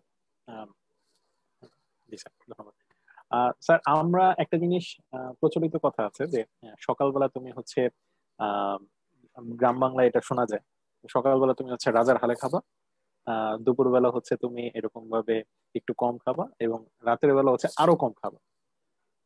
তো এই পরিপ্রেক্ষিতে আপনার যদি এখানে যুক্তিগত ভাবে, মানে আমি হচ্ছে লাইক এটা আমি অনেকের কাছে দেখি যে হচ্ছে সে চিন্তা করে আচ্ছা ঠিক আছে আমি সকালবেলা অনেক খাবো এবং হচ্ছে আমি দুপুরবেলা একটু কম খাবো এবং রাত্রেবেলা খাবো। এটাও কি স্যার হচ্ছে আপনি এটার উপরে কতটুকু মানে কতটুকু মনে করেন যে এই এই জিনিসটা ফলো করলে কি হবে, বা তার জন্য অনেকটা তো স্যার এটা হচ্ছে একটু ডায়েটের মতনই পড়তেছে, যে সে দেখা গেছে যে সকালবেলা খুব বেশি খেলো, আচ্ছা ঠিক আছে সে দুপুরবেলা একটু কম খেলো এবং হচ্ছে রাতের বেলা আরো কম খেয়ে ফেললো অথবা খেলোই না। তো এটা আপনি কি ব্যক্তিগত মনে করেন? আচ্ছা, আমি এবার একটা কথা আমি বলি। আমার এই কথা বলার পরে আমাকে এমন আছে এন্ডোক্রাইনিস্টটা মাইরও দিতে পারে। একটা কথা আমি আপনাদেরকে বলি, সেটা হচ্ছে আমরা জানেন আমরা fasting blood sugar towards after blood sugar আমরা করতে বলি, ঠিক আছে? কি জন্য বলি কখনো আপনারা চিন্তা করেছেন? কারণ হচ্ছে আপনি যখন আপনার ওয়েস্টার্ন কান্ট্রিতে যাবেন, ওয়েস্টার্ন কান্ট্রিতে আপনারা দেখবেন ওদের কিন্তু মেইন ডায়েট হচ্ছে আপনার সকালবেলা, আর আমাদের দেশের আমরা মেইন ডায়েটটা সাধারণত আমরা দুপুরবেলা খেয়ে থাকি, ঠিক আছে? তো এটা কিন্তু মাথায় রাখবেন। সেক্ষেত্রে আপনারা ওয়েস্টার্ন কান্ট্রিতে যখন টুয়ার্ডস আফটার ব্রেকফাস্টের যে ইনফরমেশনটা আসবে, বাংলাদেশে টুয়ার্ডস আফটার ব্রেকফাস্টে কিন্তু সেই ইনফরমেশনটা সেই লেভেলে আসবে না। যদি আপনি বাংলাদেশে টুয়ার্ডস আফটার লাঞ্চে করতে পারেন তখন কিন্তু একটা ইনফরমেশন আসবে। এখন ওয়েস্টার্ন কান্ট্রি যেটা বললেন আপনি কিটো ডায়েটের ব্যাপারে, যেটা বললেন যে ওয়েস্টার্ন কান্ট্রি কিন্তু যখন ফার্স্ট ডায়েট যেটা হচ্ছে মর্নিং এর ডায়েটে কিন্তু অনেক খাবার খায়, যেটা আমি কিন্তু আমার প্রথমে শুরুতেই বললাম যে সকালে খাবেন রাজার মতো, দুপুরে খাবেন রাজকন্যার মতো, রাতে খাবেন ফকিরের মতো, ঠিক আছে? ওইখানে কিন্তু কোনো রেস্ট্রিকশন থাকে না, ঠিক আছে? কিন্তু দুপুরবেলা দেখবেন একটা স্যান্ডউইচ খেয়ে কিন্তু চলছে। স্যান্ডউইচের মধ্যে কি শুধুমাত্র আপনার কার্বোহাইড্রেট ফ্যাট আছে? আপনার কি শর্করা নাই? অবশ্যই আছে, কারণ আপনার ব্রেড আছে না। তো এখানে এটাকে আমরা কিটো বলতে পারি না, কারণ কিটো বলতে সে তখনই বোঝাবো যখন কার্বোহাইড্রেটের পরিমাণ 10% বা 10% কম হয়। যদি আপনার সারাদিনের খাবারে, আমাদের সাধারণত আমরা বলি 50% কার্বোহাইড্রেট আমাদের খাবারে থাকতে হবে। যদি আপনার সারাদিন খাবারে 150 গ্রাম খাবার আপনার যদি কার্বোহাইড্রেট থাকে, আপনি কোনো অ্যাঙ্গেল দিয়ে তো বলতে পারবেন না যে আপনি আপনি এটা কিটোর মধ্যে গিয়েছে। কারণ কিটো হলে আপনার শর্করা থাকতেই পারবেন, বা শর্করার অ্যামাউন্টটা 10% নিয়ে আসতে হবে, বা অনেকে তো এন্টারসাইজ করে ওইটা 5% নিয়ে আসে, যেটা আমি আজকে শো করে দিয়েছি। তো ওই ক্ষেত্রে আপনি বলতে পারবেন যখন কার্বোহাইড্রেট 10%। কিন্তু যেটা আপনি এখন বললেন বা প্রচলিত যে ওয়েস্টার্ন কান্ট্রিগুলোতে হয়, ওইটাতে আপনি কখনোই 10% থাকে না। সো এটাকে আমরা আসলে কিটো বলতে পারি না। আশা করি আপনার প্রশ্নের জবাবটা দিতে পেরেছি। ধন্যবাদ স্যার। স্যার দেখা গেছে যে যারা মেডিকেল প্রফেশনে আছে বা মেডিকেল স্টুডেন্ট যারা আছে, বেসিক্যালি তাদের খাবারের যদি জিনিসটা দেখেন যে হচ্ছে তারা দেখা গেছে যে সকালবেলা অনেক সময় মানে যারা পড়াশোনা রাত্রেবেলা করার কারণে এরকম ভাবে হচ্ছে চলে গেল সকালবেলা কিছু না খেয়ে, এবং সারাদিন সে না খেয়ে এরকম ভাবে দুপুরবেলা একটু মানে হেভি মানে খাবার নেওয়ার পরে এবং ঘুমায় গেল, এবং হচ্ছে দেখা গেছে রাত্রেবেলা একটা আহ দেখা গেছে আবার হেভি মিল নিয়ে ঘুমিয়ে পড়লো। তা আমি আসলে বেসিক্যালি বলতে চাচ্ছি যে একজন মেডিকেল স্টুডেন্ট বা হচ্ছে মেডিকেল প্রফেশনে, যে আমরা তো দেখা গেছে আমাদের খাবারের যে সাইকেলটা এটাও ঠিক নেই এবং হচ্ছে ঘুমের সাইকেলটাও ঠিক নেই। তো স্যার মানে হয়তো আপনি কিটো ডায়েট নিয়ে কথা বলতেছেন, তো তার কিভাবে লাইফ স্টাইলটা করলে সে দেখা গেছে যে সব দিক দিয়ে পারফেক্ট থাকবে, যদি আপনাকে আমি যদি প্রশ্ন করি এই ক্ষেত্রে? আচ্ছা, আমি একটা কথা বলি, আসলে আমাদের মেডিকেল পার্সনদের অনেক সমস্যা আছে, বহু সমস্যা। আমরা রুগীদেরকে ওষুধ দিতে চাই, আমরা রুগীদেরকে প্ল্যান বলি, ওই প্ল্যান করি, কিন্তু আমরা ঠিক মতো খাই না, এই যে যত্নটা আমরা নিতে পারি না। এটা অনেকাংশে বলতে গেলে একজন ডাক্তার যে পরিমাণ সেবা দিচ্ছে, ইনফ্যাক্ট আমার তো মনে হয় আমাদের পৃথিবীর সকল মানুষের এই মুহূর্তে সব দেশ তো সেলুট করে, আমার তো মনে হয় আমাদের প্রত্যেক দিন প্রত্যেক মিনিটে মিনিটে সেলুট করতে হবে ডাক্তারদেরকে দিয়ে। কোভিড সিচুয়েশনে যারা পিপিএ পড়ে থাকে তারা তো না খেয়ে থাকে, প্রস্রাব করবে, ইউরিন পাস হবে, ডেফিকেশন হবে, দেখে ওনারা ঠিক মতো খাওয়া দাওয়া করে না, এরকম অসংখ্য আছে। এখন এটা হচ্ছে আমাদের সমস্যা ব্যাপার, যেটা হচ্ছে আমরা আসলে নিজেদের দিকে আসলে তাকাচ্ছি না, এই তাকানোটা খুব দরকার। সেক্ষেত্রে আমি বলবো যে আপনারা অবশ্যই 3 বেলা ডায়েট, আপনার খাবার এটা আপনাকে অবশ্যই সমপরিমাণে খেতে হবে এবং খাবারটা অবশ্যই ব্যালেন্সড ওয়েতে খেতে হবে। সকালবেলা ঘুম থেকে উঠে আমরা জানি আমরা অফিস সাধারণত আমাদের 9টা 8টার মধ্যে মেডিকেল কলেজে যেতে হয়, যারা আমরা মেডিকেল কলেজের টিচার আছি। অবশ্যই বলবো আমরা ম্যাক্সিমামই কিন্তু 6টা বা 7টায় উঠে যাই। ইভেন স্টুডেন্টরা একটু আসলে রাতে জেগে পড়াশোনা করবে, এটা আমি বলবো যে তোমরা সন্ধ্যা 6টায় উঠে যাবা, সন্ধ্যা আরে সকাল 6টায় ঘুমটা ভেঙে উঠে যাবা, দেওয়ার পরে প্রেটে করে দেন হচ্ছে তুমি অবশ্যই তুমি খাবা। এবং খাবারটা আমি একটা কথা সবসময় বলি, ইভেন আমার স্টুডেন্টদেরকেও বলি যে কাউকে যদি কোনোদিন শুনি যে তুই পরীক্ষা দিতে আসছিস খাবার না খায়া, তাকে কিন্তু আগে বকা দিই, ঠিক আছে? মাঝে মাঝে চেষ্টা করি তাদেরকে বকে যাদের ক্যান্টিন থেকে খেয়ে আসতে, কারণ কি সকালবেলা ডায়েটটা খুবই ইম্পর্টেন্ট, কারণ আপনার গ্লুকোজের ব্রেনে যেতে হবে। তো সেক্ষেত্রে আজকের আপনাদের মাধ্যমে বলতে চাই অবশ্যই সকালবেলা আপনি আপনার ডায়েটটা খেতে হবে। আপনি হতে পারে আপনি আপনি রুটি খেয়েছেন, হতে পারে আপনি নুডলস খেয়েছেন, ওকে খান না, আপনার সমস্যা নাই তো, কিন্তু পরিমাণটা পরিমাণ মতো খেতে হবে। কারণ আপনার বডি মাস ইন্ডেক্স অনুযায়ী আপনার যতটুকু দরকার সেটা আপনার খেতে হবে। দুপুরবেলা আপনাকে অবশ্যই টাইম মতো খেতে পারবেন, কিন্তু যদি কোনোখানে টাইম মতো যদি আপনি না খেতে পারেন, অবশ্যই এর মধ্যে আপনি একটা নাস্তা বা স্ন্যাক্স আপনাকে খেতেই হবে। এটা একটা রিকমেন্ডেশন করে দেয়া। ইভেন আপনি ডায়েটিশিয়ানদের কাছে যান, তারা কিন্তু সেম কথা বলবে। বিকালবেলা আপনার হ্যাভি মিল আপনার আপনার খাওয়াটা আমি নিষেধ করব এই জন্য, কারণ হ্যাভি মিল করে আপনি আসলে দেখা যাচ্ছে আপনি হঠাৎ করে একটু উইক ফিল করতে পারেন। ঠিক আছে, সাধারণত আমি একটা কথা আপনার সেশন গুলায় বলি যে সাধারণত দুপুরবেলা যে পরিমাণ শর্করা খান, রাতে একটু পরিমাণটা কম খাবার চেষ্টা করবেন, তাহলে আপনি একটু সতেজ সতেজ ফিল করবেন। কারণ কার্বোহাইড্রেট একটা বড় ব্যাপার হচ্ছে, কার্বোহাইড্রেট কিন্তু আপনার লেথার্জি বা ফ্যাটিক করে ফেলবে। ঠিক আছে, তো আমি বলবো যে আপনি সবকিছু ব্যালেন্স ওয়েতে খাবেন। ঠিক আছে, আমি যদি ব্যালেন্স ওয়েতে খাই, আমার সকাল দুপুর রাতে পরিমাণ মতো খাই, আর আমরা যদি ওই প্র্যাকটিস করি যে খাবার রাতে খাবার পরে বিছানায় শুবো না, 2 ঘন্টা পর বা 1.5 ঘন্টা পরে আমি ঘুমাবো, তাহলে এটা গুড অপশন হতে পারে। তবে কখনো যদি মিল, যদি আপনি মেন মিল যদি না খেতে পারেন, সেক্ষেত্রে অল্টারনেটিভ মিল হিসাবে অবশ্যই আপনাকে কিছু স্ন্যাক্স হলো আপনার গ্রহণ করতে হবে। এটা আপনার শরীরের জন্য ভালো এবং এটা আপনার শরীরের জন্য দরকার। সবসময় তো আসলে অন্যের কথা ভাবার পাশাপাশি নিজের কথাও ভাবতে হবে। ঠিক আছে, আশা করি আমি আপনার প্রশ্নের জবাবটা দিতে পেরেছি। ধন্যবাদ স্যার। এই ক্ষেত্রে স্যার আসলে আপনি অনেক সুন্দর করে সবগুলো প্রশ্ন এক্সপ্লেনেশন করেছেন। তো আমরা তো স্যার দেখতে পারি যে হচ্ছে যারা ডিফেন্সে আছে বা হচ্ছে যারা আমাদের যারা বাংলাদেশ বিভিন্ন টিমে যারা খেলে, যারা খেলোয়াড় আছে, তো তারা কিন্তু একটা কমন ডায়েট প্ল্যান হচ্ছে মেনে চলে। যদি আমরা যারা ডিফেন্সে আছে তারা দেখা গেছে যে তারাও খাচ্ছে, তারাও হচ্ছে এক্সারসাইজ করছে। তো আমি যদি স্যার হচ্ছে একদম নর্মাল একটা প্রশ্ন করি আপনাকে, যে স্যার যারা ডিফেন্সে আছে তারা কিন্তু অনেক খায়, মানে আমার বা হচ্ছে কম খায়, যাই করে তারা এক্সারসাইজ করছে। তো এই ক্ষেত্রে কি স্যার হচ্ছে আপনি বলতে চাচ্ছেন যে ঠিক আছে তুমি যাই খাও, তো তুমি যদি বেশি এক্সারসাইজ করো, মানে আমি একদম নর্মাল একটা কোশ্চেন করলাম, কারণ এটা অনেকেই প্রশ্নটা করে থাকে যে তাহলে ঠিক আছে তুমি হচ্ছে এক্সারসাইজ করো, মানে এইটার সাথে আপনি কি মতামত দিবেন? আচ্ছা, একদম আমি নর্মাল একটা কোশ্চেন। এইটা একটা নর্মাল একটা একটা সুন্দর কোশ্চেন করেছে, আমি চাচ্ছিলাম এই কোশ্চেনটা আমাকে কেউ করুক। যেমন আমি সাধারণত বলি যে আপনারা ব্যালেন্স ওয়েতে খান। মাঝে মাঝে আমরা দাওয়াত টাওয়াত বা আমার নিজের যেটা করি, আমি সাধারণত বাইরে যখন দাওয়াত খাই এরপরে এসে কিন্তু আমি এক্সারসাইজ করি, আমি ডেইলি কিন্তু এক্সারসাইজ করি। এখন যেটা আমি বললাম, বা আপনি যে খাবারটা খাচ্ছেন সেটা অবশ্যই পালন করতে হবে।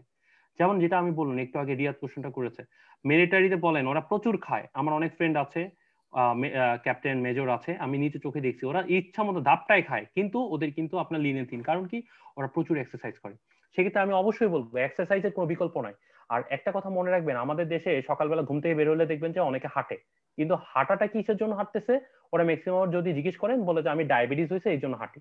কিন্তু আমি এমন একটা পার্সনকে খুঁজে পাই না যে আমি প্রিভেনশনটা করার জন্য, ডায়াবেটিস বা আমার অন্যান্য ডিজিজটা প্রিভেনশনের ক্ষেত্রে আমি হাঁটতেছি।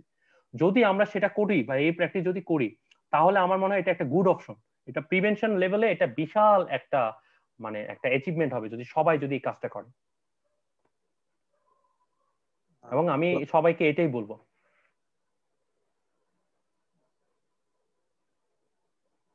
আর কোনো কোশ্চেন?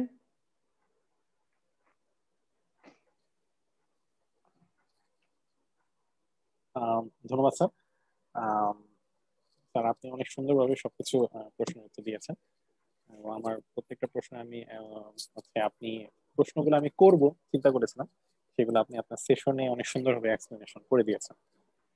যদি অন্য কেউ প্রশ্ন করতে চায় তারা করতে পারেন স্যার।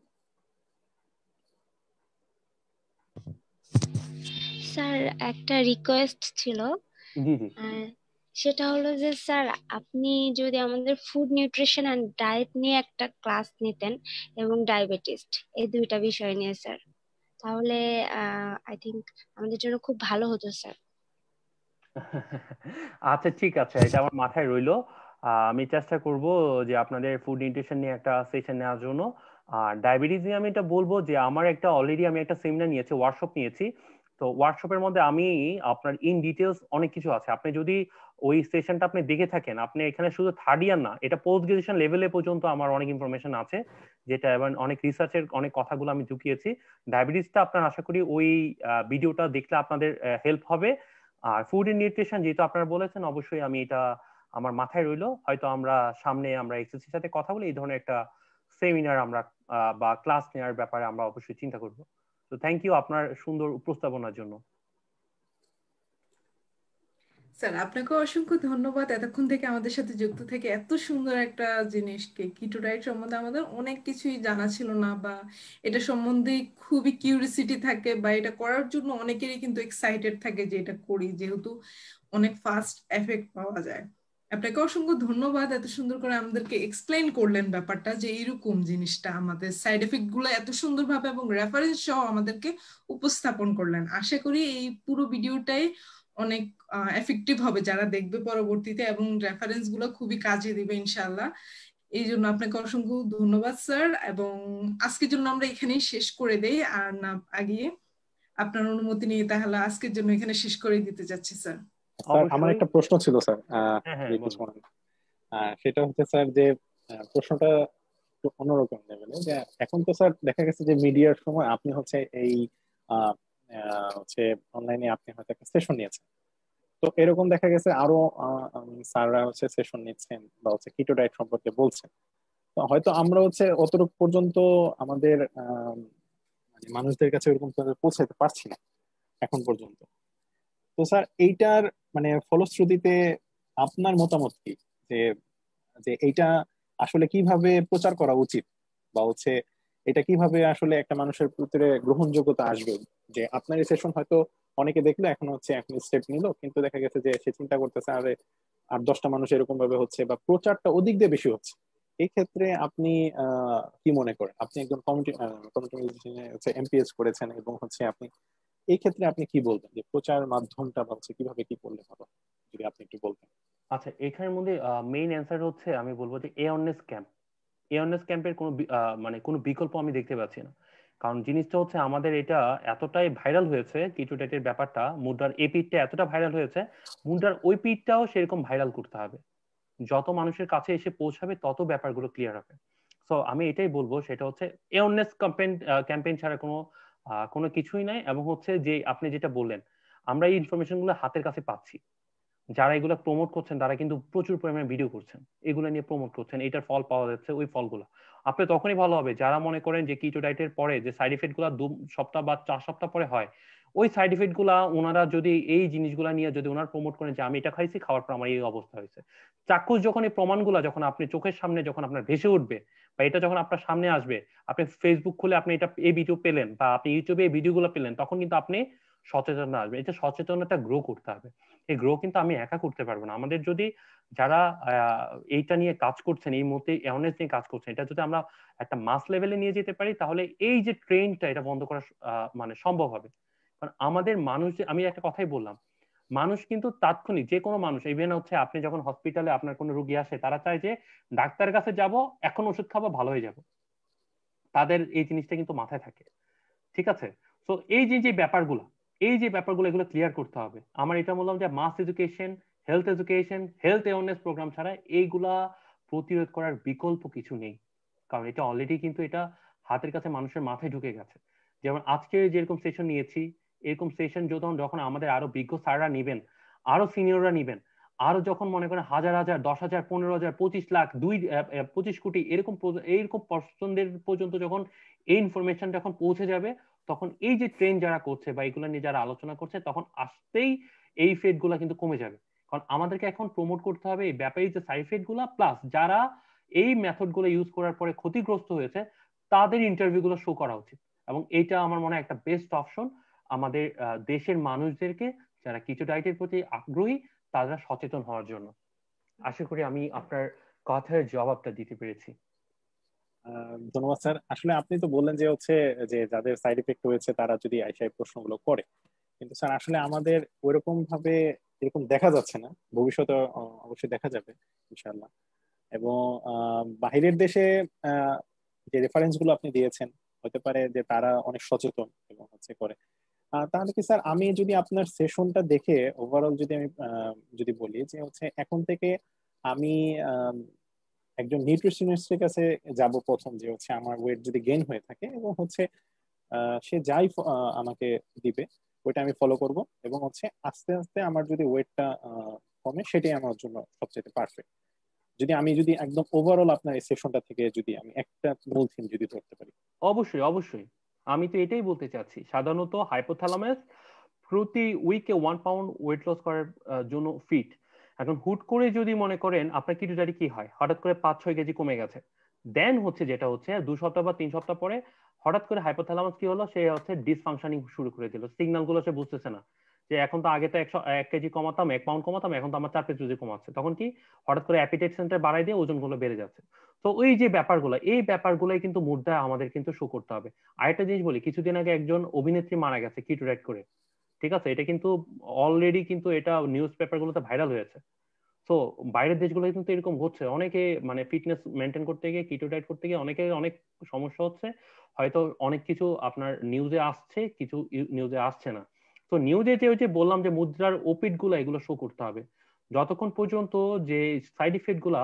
কারণ আমি অসংখ্য মানুষকে আমি দেখেছি যারা এটার কারণে ক্ষতিগ্রস্ত। ওই যে বললাম এই যে ওনাদের যে ব্যাপারগুলা, যেমন অনেকে যে সুস্থ হয়ে প্রমোট করে, যে এখন যে ওনাদের সাইড ওনারা যদি এরকম প্রমোট করতো, তাহলে আমার মনে হয় এটা একটা বেস্ট অপশন হতে পারতো, বা হতে হয়তো ভবিষ্যতে এটা হবে। তো এই কামনাটাই আসলে করছি আমি।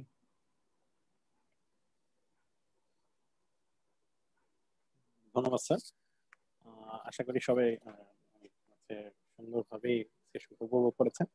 তো কারো যদি আসলে রাত হয়ে গেছে অনেক, কারো যদি কোশ্চেন থাকে হয়তো এই সুযোগ আর পাওয়া যাবে না আমাদের স্যার মাধ্যমে। যদি কারো যদি কোনো কোশ্চেন থাকে তাহলে কোশ্চেন করতে পারেন, আর যদি কোশ্চেন না থাকে তাহলে স্যার শেষ করতে পারেন। কারো কি কোনো কোশ্চেন আছে? তামিমা তারিন জাহারা, হয়তো তুমি একটা কোশ্চেন করবা, তোমার কি কোনো কোশ্চেন আছে?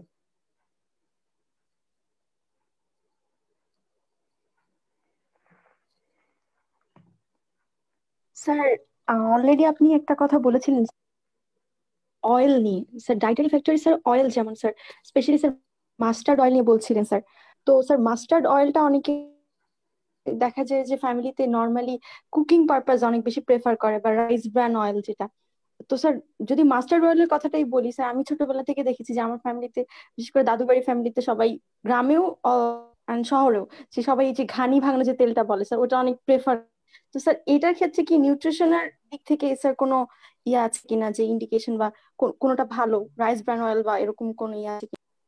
আচ্ছা, আসলে কি আপনার অনলাইনে আমি একটা কথাই বললাম, আসলে মূলত হচ্ছে গিয়ে স্যাচুরেটেড ফ্যাট বা পলিস্যাচুরেটেড ফ্যাট এই জিনিসগুলোর উপর ডিপেন্ড করে, ঠিক আছে? তো এভরিথিং আসলে ব্যাপারটা ডিপেন্ড করছে যে আপনার যে oil, good oil, veg oil, এগুলো আসলে ডিপেন্ড করে হচ্ছে আপনার ইনগ্রিডিয়েন্টস এর উপরে, ঠিক আছে? যেমন হচ্ছে ভাজা তেল, যেমন আপনাকে প্রসেসিং ফুডের ব্যাপারে আমি নিষেধ করলাম, কারণ কি আপনি দেখবেন সিঙ্গারা, চমচা এগুলো কিন্তু একদম ডোবা তেলে করছে। তো এগুলো কিন্তু হেলথ হিসাবে অনেক হেজার্ড। তো এখানে গুড অয়েল যেগুলো আপনার আপনারা জানেন, যেমন আপনার যে মাস্টার্ড অয়েলের ব্যাপারটা যেটা বললাম, ইনগ্রিডিয়েন্টসটা হচ্ছে ডিপেন্ড, ঠিক আছে? এটা এটা কিন্তু অনেকে বলা হয় যে মাস্টার্ড বেড অয়েলের মধ্যে অনেকে এটাকে ফেলে। তো আমি সাধারণত যদি বলি সেটা হচ্ছে আপনাকে ওই অ্যাভোকাডো অয়েল, কোকোনাট অয়েল, এগুলো একটা গুড অপশন, এটা ইউজ করতে পারেন। অনেকে সূর্যমুখী অয়েলের কথাও বলে। তো আসলে কি আমি এখানে ওই ইনগ্রিডিয়েন্টস এর গুলার কথাই বলবো, যে ইনগ্রিডিয়েন্টস এর মধ্যে আপনার হেলদি ফ্যাট যেগুলো র্যানরিচ আছে, ওমেগা 3 র্যানরিচ আছে, ওই সকল ওয়েল নেওয়া উচিত, ঠিক আছে, আমি আসলে অন্য কোনো স্পেসিফিক ওয়েলের ব্যাপারে না বলাটাই আসলে ভালো হবে, কারণ এটা আসলে একটা ব্যাড ইম্প্যাক্ট পড়বে। কারণ অনেকে ভাবতে পারে যে আমি আপনার কোনো ইয়াতে আমি প্রমোট করছি। তবে আমি এখানে বলবো যে কোনো ওয়েলের মধ্যে আপনি ইনগ্রিডিয়েন্ট দেখবেন হেলদি ফ্যাট কতটুকু আছে, ঠিক আছে, saturated fat, polyunsaturated fat, monounsaturated fat, protein, তারপর এগুলো আপনারা দেখবেন, গ্লুকোজ কেমন আছে, সব তার কার্বোহাইড্রেট কেমন আছে, এটার উপর ভিত্তি করে দেন আপনি এই একটা করবেন। তো আমি স্পেসিফিক আসলে অনলাইনে না বলাটা মনে হয় বেটার হবে আমার মতে। ঠিক আছে, আপনারা অনলাইনে সার্চ করে গুড অয়েল, আপনার বেড অয়েল, আপনারা কিন্তু অনেক কিছু পাবেন, এগুলো হাতে অ্যাভেলেবেল পাওয়া যায়। ইভেন যারা ফুড এন্ড নিউট্রিশনের কথা বলেছেন ওইখানে কিন্তু আপনি গুড অয়েল, বেড অয়েলের কথা কিন্তু আছে। ঠিক আছে, আশা করি আপনাকে প্রশ্নের জবাবটা দিতে পেরেছি। জি স্যার, থ্যাংক ইউ।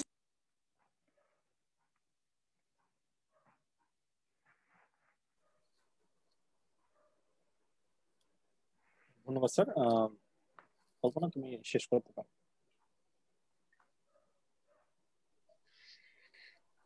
স্যার।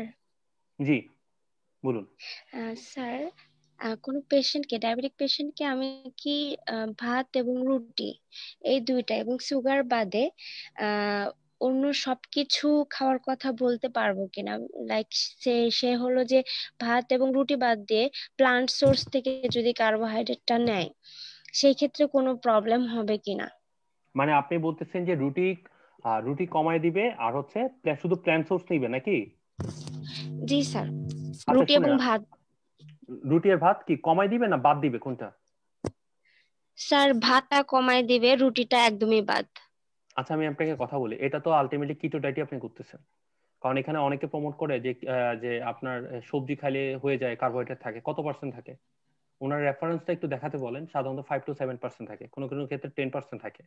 তো আপনি যদি একটা জিনিস দেখেন, আপনি শুধু কার্বোহাইড্রেট আপনি কমিয়ে দিচ্ছেন, আপনি রুটি খাচ্ছেন না, ভাত অল্প পরিমাণে খাচ্ছেন, তার মানে কি আপনার যদি দেখেন এখানে যদি আমি 10 হিসাব করি আর ওইখানে সারাদিনে আপনার মনে করেন 20 হিসাব করি, আপনার 30 হচ্ছে। তার মানে আমি কিন্তু অলরেডি একটা স্টাডি দেখাই দিছি যে 40%-এর নিচে যারা কার্বোহাইড্রেট খায় আর 70%-এর উপরে যারা কার্বোহাইড্রেট খায় তাদের কিন্তু মৃত্যু ঝুঁকি আছে। তার মানে আপনি জি বুঝতে স্যার। পারছেন আপনাদের কি একটা বড় একটা ইম্প্যাক্ট হতে যাচ্ছে। জি ঠিক আছে, স্যার। ওইটা একটা বিশাল ব্যাপার। আমি এই জন্যই বললাম যে রিসার্চটা আপনারা দেখবেন, গবেষণাপত্র দেখবেন, এটা একটা বড় অপশন হতে পারে। স্যার মানে আমাদের অনেক স্যারই বলেন যে যেহেতু ডায়াবেটোলজিস্ট বা এন্ডোক্রাইনোলজিস্ট যারা আছেন তাদের মেইন টার্গেট হলো যে সুগারটাকে কমানো। সো আমি বডিতে সুগারই দিচ্ছি না, সেক্ষেত্রে তো আমাকে ইনসুলিন দিতে হচ্ছে না বা হলো সুগারটা কমানোর দরকার হচ্ছে না। সেই ক্ষেত্রে তারা এরকম ডায়েট, তারা সরাসরি কিটো ডায়েট বলছেন না এটাকে, তারা বলছেন যে আমি কার্বটাকে কমায় দিচ্ছি। না ওইটা ঠিক আছে, আমাদের কিন্তু একটা মানে একটা থিওরি বলা হচ্ছে লো কার্বোহাইড্রেট হাই ফ্যাটি ডায়েট, এরকম একটা কিন্তু থিওরি আছে, নাই বললে ভুল হবে। ঠিক আছে, কিন্তু কার্বোহাইড্রেট পরিমাণটা কোনো অংশে আপনার 40 নিচে না। ঠিক আছে, আমি আপনাকে একটা কথা বলে দিছি যে আপনার ওজন কমাতে চান, আপনি ডায়াবেটিস কন্ট্রোল করতে চান, no problem, it's not a fact. কি করবেন আপনি? 1500 ক্যালোরি লাগবে, 1700 ক্যালোরি লাগবে, মনে করেন আপনার, আপনি 500 ক্যালোরি বাদ দিবেন, কিন্তু বাকিটা আপনাকে ব্যালেন্স ওয়েতে দিন। আমি আপনাকে আমার নিজের উদাহরণ দিয়েছি যে আমার ফ্যামিলিগতভাবে we are suffering from diabetes mellitus and I have already metabolic associated fatty liver disease. ঠিক আছে, আমি আমার নিজের ট্রিটমেন্ট নিজে করেছি এবং এটার ফলাফল আমি আপনাদেরকে বলেছি। ঠিক আছে, এট দিস মোমেন্ট আমার সুগার লেভেল অনেক বেশি ছিল, এট দিস মোমেন্ট আমার সুগার লেভেল আমার 4.5 থাকে, খালি পেটে আমার ফাস্টিং 4.5 এন্ড টোর্স আফটার আমার 4.8 বা 5 থাকে, এরকম থাকছে। সো আমি তো নিজের, আপনাদের এক্সাম্পল আজকে সেশন আমার নিজের কথাই বললাম, আমি নিজে অ্যাপ্লাই করে দেখেছি। ঠিক আছে, এবং কি এই অ্যাপ্লাইটা কি করেছে, আমি কখনোই আমার খাবারের মধ্যে ব্যালেন্স ডায়েট মিস করি নাই। হয়তো আমি ক্যালোরি রিকোয়ারমেন্ট কমিয়েছি, আমার এক্সারসাইজের পরিমাণ বাড়িয়েছি, আমার ঘাম ঝরাই। আমি যেমন যেটা করি, আমি সাধারণত দেখা যায় বাসা থেকে আমার মেডিকেল কলেজে গেলে হয়তো আপনার ট্রান্সপোর্ট ইউজ করছি, কিন্তু বাসার থেকে যখন আমি কাছাকাছি থাকি আমার হসপিটাল বা আমার চেম্বার, আমি তো হেঁটে হেঁটে যাচ্ছি। আমি ইচ্ছে করে যেটা করি, আমি কিন্তু খুচরা পয়সা পর্যন্ত আমি নিয়ে যাই না, কারণ আমার বডিটাকে এভাবে অ্যাডাপ্টেড করার চেষ্টা করেছি। আমি এক্সারসাইজ করছি, এতে কি হচ্ছে, আমি খুব ফিল করছি, ভেরি ওয়েল ফিল করছি। তো জিনিসটা হচ্ছে কি, আমাদের ওই মেসেজটা দিতে হবে। আরেকটা মনে রাখবেন, ডায়াবেটিস মেলাইটাসের ওই যারা বলে যে আসলে যে ডায়াবেটিস কন্ট্রোল করাটা যে কথা বলছে, এখন কিন্তু ওনারা এই কনসেপ্ট থেকে চলে আসছেন। ইভেন প্রতিটা ফিজিশিয়ান কিন্তু আগে যারা ডায়াবেটিস নিয়ে কাজ করেন তারা আগে কমপ্লিকেশন সার্চ করেন। এখন ট্রিটমেন্টের প্রোটোকলই চলে আসছে যে first do the complication, first treat the complication. আপনি যখন কমপ্লিকেশন ট্রিট করবেন তার কোইনসাইডলি আপনি সুগার কন্ট্রোল করবেন। যখন আপনি কমপ্লিকেশন কন্ট্রোল করা শুরু করবেন দেখবেন সুগার লেভেলটা কমতে থাকে। তো ওই জিনিসটা এখন কিন্তু ইউজ করছে। যেটা আপনি বলেছেন এটা একটা সময় ছিল না বলে কথা নেই, ছিল, কিন্তু এটা এখন কিন্তু চেঞ্জ হয়েছে, ঠিক আছে? সো এবং ইন দ্য মেইন টাইম আমি তো আপনাকে বললাম আমাদের আরো কিছু ইনসুলিন আবিষ্কৃত হয়ে গেছে, পাইপলাইনে আছে, যেমন ইনহেলার ইনসুলিন একটা আছে, আমি গত একটা সেশনে আমি এটা শো করেছি আপনাদেরকে। সো ওইটা আপনি দেখলে আরো আইডিয়াটা পাবেন। সো এইটা একটা ব্যাপার, আপনি যতক্ষণ পর্যন্ত ডায়েট, তারপরে এক্সারসাইজ, তারপরে আছে ড্রিম মানে স্লিপ, দেন ড্রাগ, এই চারটা অপশন যতক্ষণ পর্যন্ত ক্লিয়ার না হবে ততক্ষণ পর্যন্ত আপনি একটা কমিয়ে বা বাড়িয়ে আপনার খুব একটা কাজ হবে না, বা এরকম কোনো রেফারেন্স আপনি দেখানো যাবে না বা দেখাতে পারবে না কেউ, আমিও দেখাতে পারবো না, ঠিক আছে? কারণ রেফারেন্স গুলো তখনই বলছে যে চারটা কাজ করলে তখন কাজটা হচ্ছে। এগুলার আপনি অসংখ্য রেফারেন্স পাবেন, আপনি ল্যান্সেটে যান, নিউ ইংল্যান্ড জার্নালের পেপারস গুলোতে যান, এডি এর গাইডলাইন বা এডি এর কিছু স্টাডি আছে, গবেষণা কেন্দ্রগুলোতে যান, ঠিক আছে? অনেক কিছু পাবেন। তো আশা করি আপনার প্রশ্নের জবাবটা আমি দিতে পেরেছি। স্যার ইনসুলিনের তো অনেক মানে কিছু সাইড এফেক্ট আছেই, যেরকম স্যার ইনসুলিন তো যদি আমরা কার্বোহাইড্রেট যখন ইনটেক করছে তখন তো সে সবসময় চাবে যে যাতে ব্লাডে কোনো কার্বোহাইড্রেট না থাকে, বা সে গ্লুকোজটাকে টেনে সেলের মধ্যে নিয়ে যাচ্ছে। সেক্ষেত্রে স্যার ইনসুলিন তো আমি বারবার কার্বোহাইড্রেট ইনটেক করতেছি, বারবার ইনসুলিন আসতেছে, এবং সে এই গ্লুকোজ গুলোকে টেনে হয়তো বা লিভারে জমা করছে, কিডনিতে জমা করছে, বা বিভিন্ন অঙ্গগুলোতে জমা করছে। এবং এই জন্যই দেখা যাচ্ছে অনেকের অনেক ধরনের প্রবলেম, ফ্যাটি লিভার থেকে শুরু করে পলিসিস্টিক ওভারিয়ান সিনড্রোম, আরো বিভিন্ন ধরনের জিনিসপত্র হচ্ছে। এই ক্ষেত্রে স্যার অনেকেই বলে যে লো কার্বোহাইড্রেট ডায়েটটা চুজ করে। আচ্ছা, এই ক্ষেত্রে স্যার আমরা কিভাবে মানে এই প্রবলেম গুলোর সলিউশন করতে পারি? আপনাকে আমি একটা কথাই ক্লিয়ার আমি অ্যান্সারে দিয়েছি যে লো কার্বোহাইড্রেট আপনি নিতে পারেন, কিন্তু কোনো অংশে আপনার ব্যালেন্স ডায়েটে 50 নিচে হইতে পারবে না। কারণ আপনার তো স্টাডি অলরেডি বলেছে যে 40% করলে আপনার সেক্ষেত্রে আপনার ক্যান্সার বা আপনার মৃত্যু ঝুঁকিটা বেড়ে যাচ্ছে। তো আপনি ক্যালোরি কমাতে পারবেন কিন্তু কার্বোহাইড্রেট কমাবেন না। হ্যাঁ, আপনি কমাবেন কি, জিনিসটা কি কমাবেন কি? মনে করেন আপনার 1700 ক্যালোরি লাগতো, আমি একটা কথা আপনাকে বলি, মনে করেন আমার 1700 ক্যালোরি লাগতো, আমি কি করলাম, আমার প্ল্যান আছে যে আমার যেহেতু আমি diabetic patient, I have to take insulin, what ever the things I will take. তো আমাকে এখন কি করতে হবে, আমাকে যাতে এটার পরিমাণটা কম লাগে, আমি যাতে ভালো থাকি, সুস্থ থাকি, তখন কি করব, আমি 500 ক্যালোরি কমিয়ে দিলাম বা 600 ক্যালোরি কমিয়ে আমি দেখতেছি আমি কেমন বোধ করছি। কিন্তু তখন কিন্তু আমি ওই রেশিওটা কিন্তু আমি বাদ দিই, যে কার্বোহাইড্রেট 50%, প্রোটিন ফ্যাট 20%, ফ্যাট আর প্রোটিন 30%, এই যে রিকোয়ারমেন্টটা এটা কিন্তু বাদ দেওয়া হয়নি। এটাই কিন্তু এখন এন্ডোক্রাইনোলজিস্টটা বলছে, ঠিক আছে, যে পরিমাণটা সমান পরিমাণ হবে, ঠিক আছে? ক্যালোরি ইনটেক কমতে পারে কিন্তু আপনি যে ডায়েট নিচ্ছেন রেশিও কিন্তু কম হতে পারে না। আমরা ডাক্তার সাহেবরা কিন্তু এই কথাটাই বলছি, কিন্তু আমাদের যে কথাটা এটাকে আসলে আমরা আসলে একটু ক্লিয়ার করে না বলে দেওয়ার কারণে আমাদের এই কথাটাকে কিন্তু আমরা ভুলভাবে আসলে এটা আমাদের পেশেন্টদের কাছে, ইভেন আমাদের যারা শুনতে পাচ্ছেন বা যাদেরকে আমরা বলছি তার এটা ভুলভাবে ইন্টারপ্রিটেশনটা নিচ্ছে। কিন্তু কোনো ডাক্তার কিন্তু ব্যালেন্স ডায়েটের বাইরে কথা বলে না, বলা সম্ভব না। আমরা লো কার্বোহাইড্রেট কথা বলছি কিন্তু নো কার্বোহাইড্রেট কিন্তু বলি নাই, ঠিক আছে? লো কার্বোহাইড্রেট কিন্তু কখনোই 50% নিচে হতে পারবে না। 50% নিচে হলে কি হতে পারে, গবেষণা অলরেডি আপনার সামনে, উত্তর আপনার হাতে, বাকিটা আপনি সিদ্ধান্ত। আমি একটা কথাই বললাম, সেশনটা নেওয়ার পরে আপনারা উত্তর দিবেন, আমার কিছু বলার নাই, কারণ উত্তর আপনার সামনে, উত্তর আপনাকে সামনে জল করছে, আপনাকে এটা নেয়ার ব্যাপারটা আপনার উপর ডিপেন্ড করবে। So thank you very much.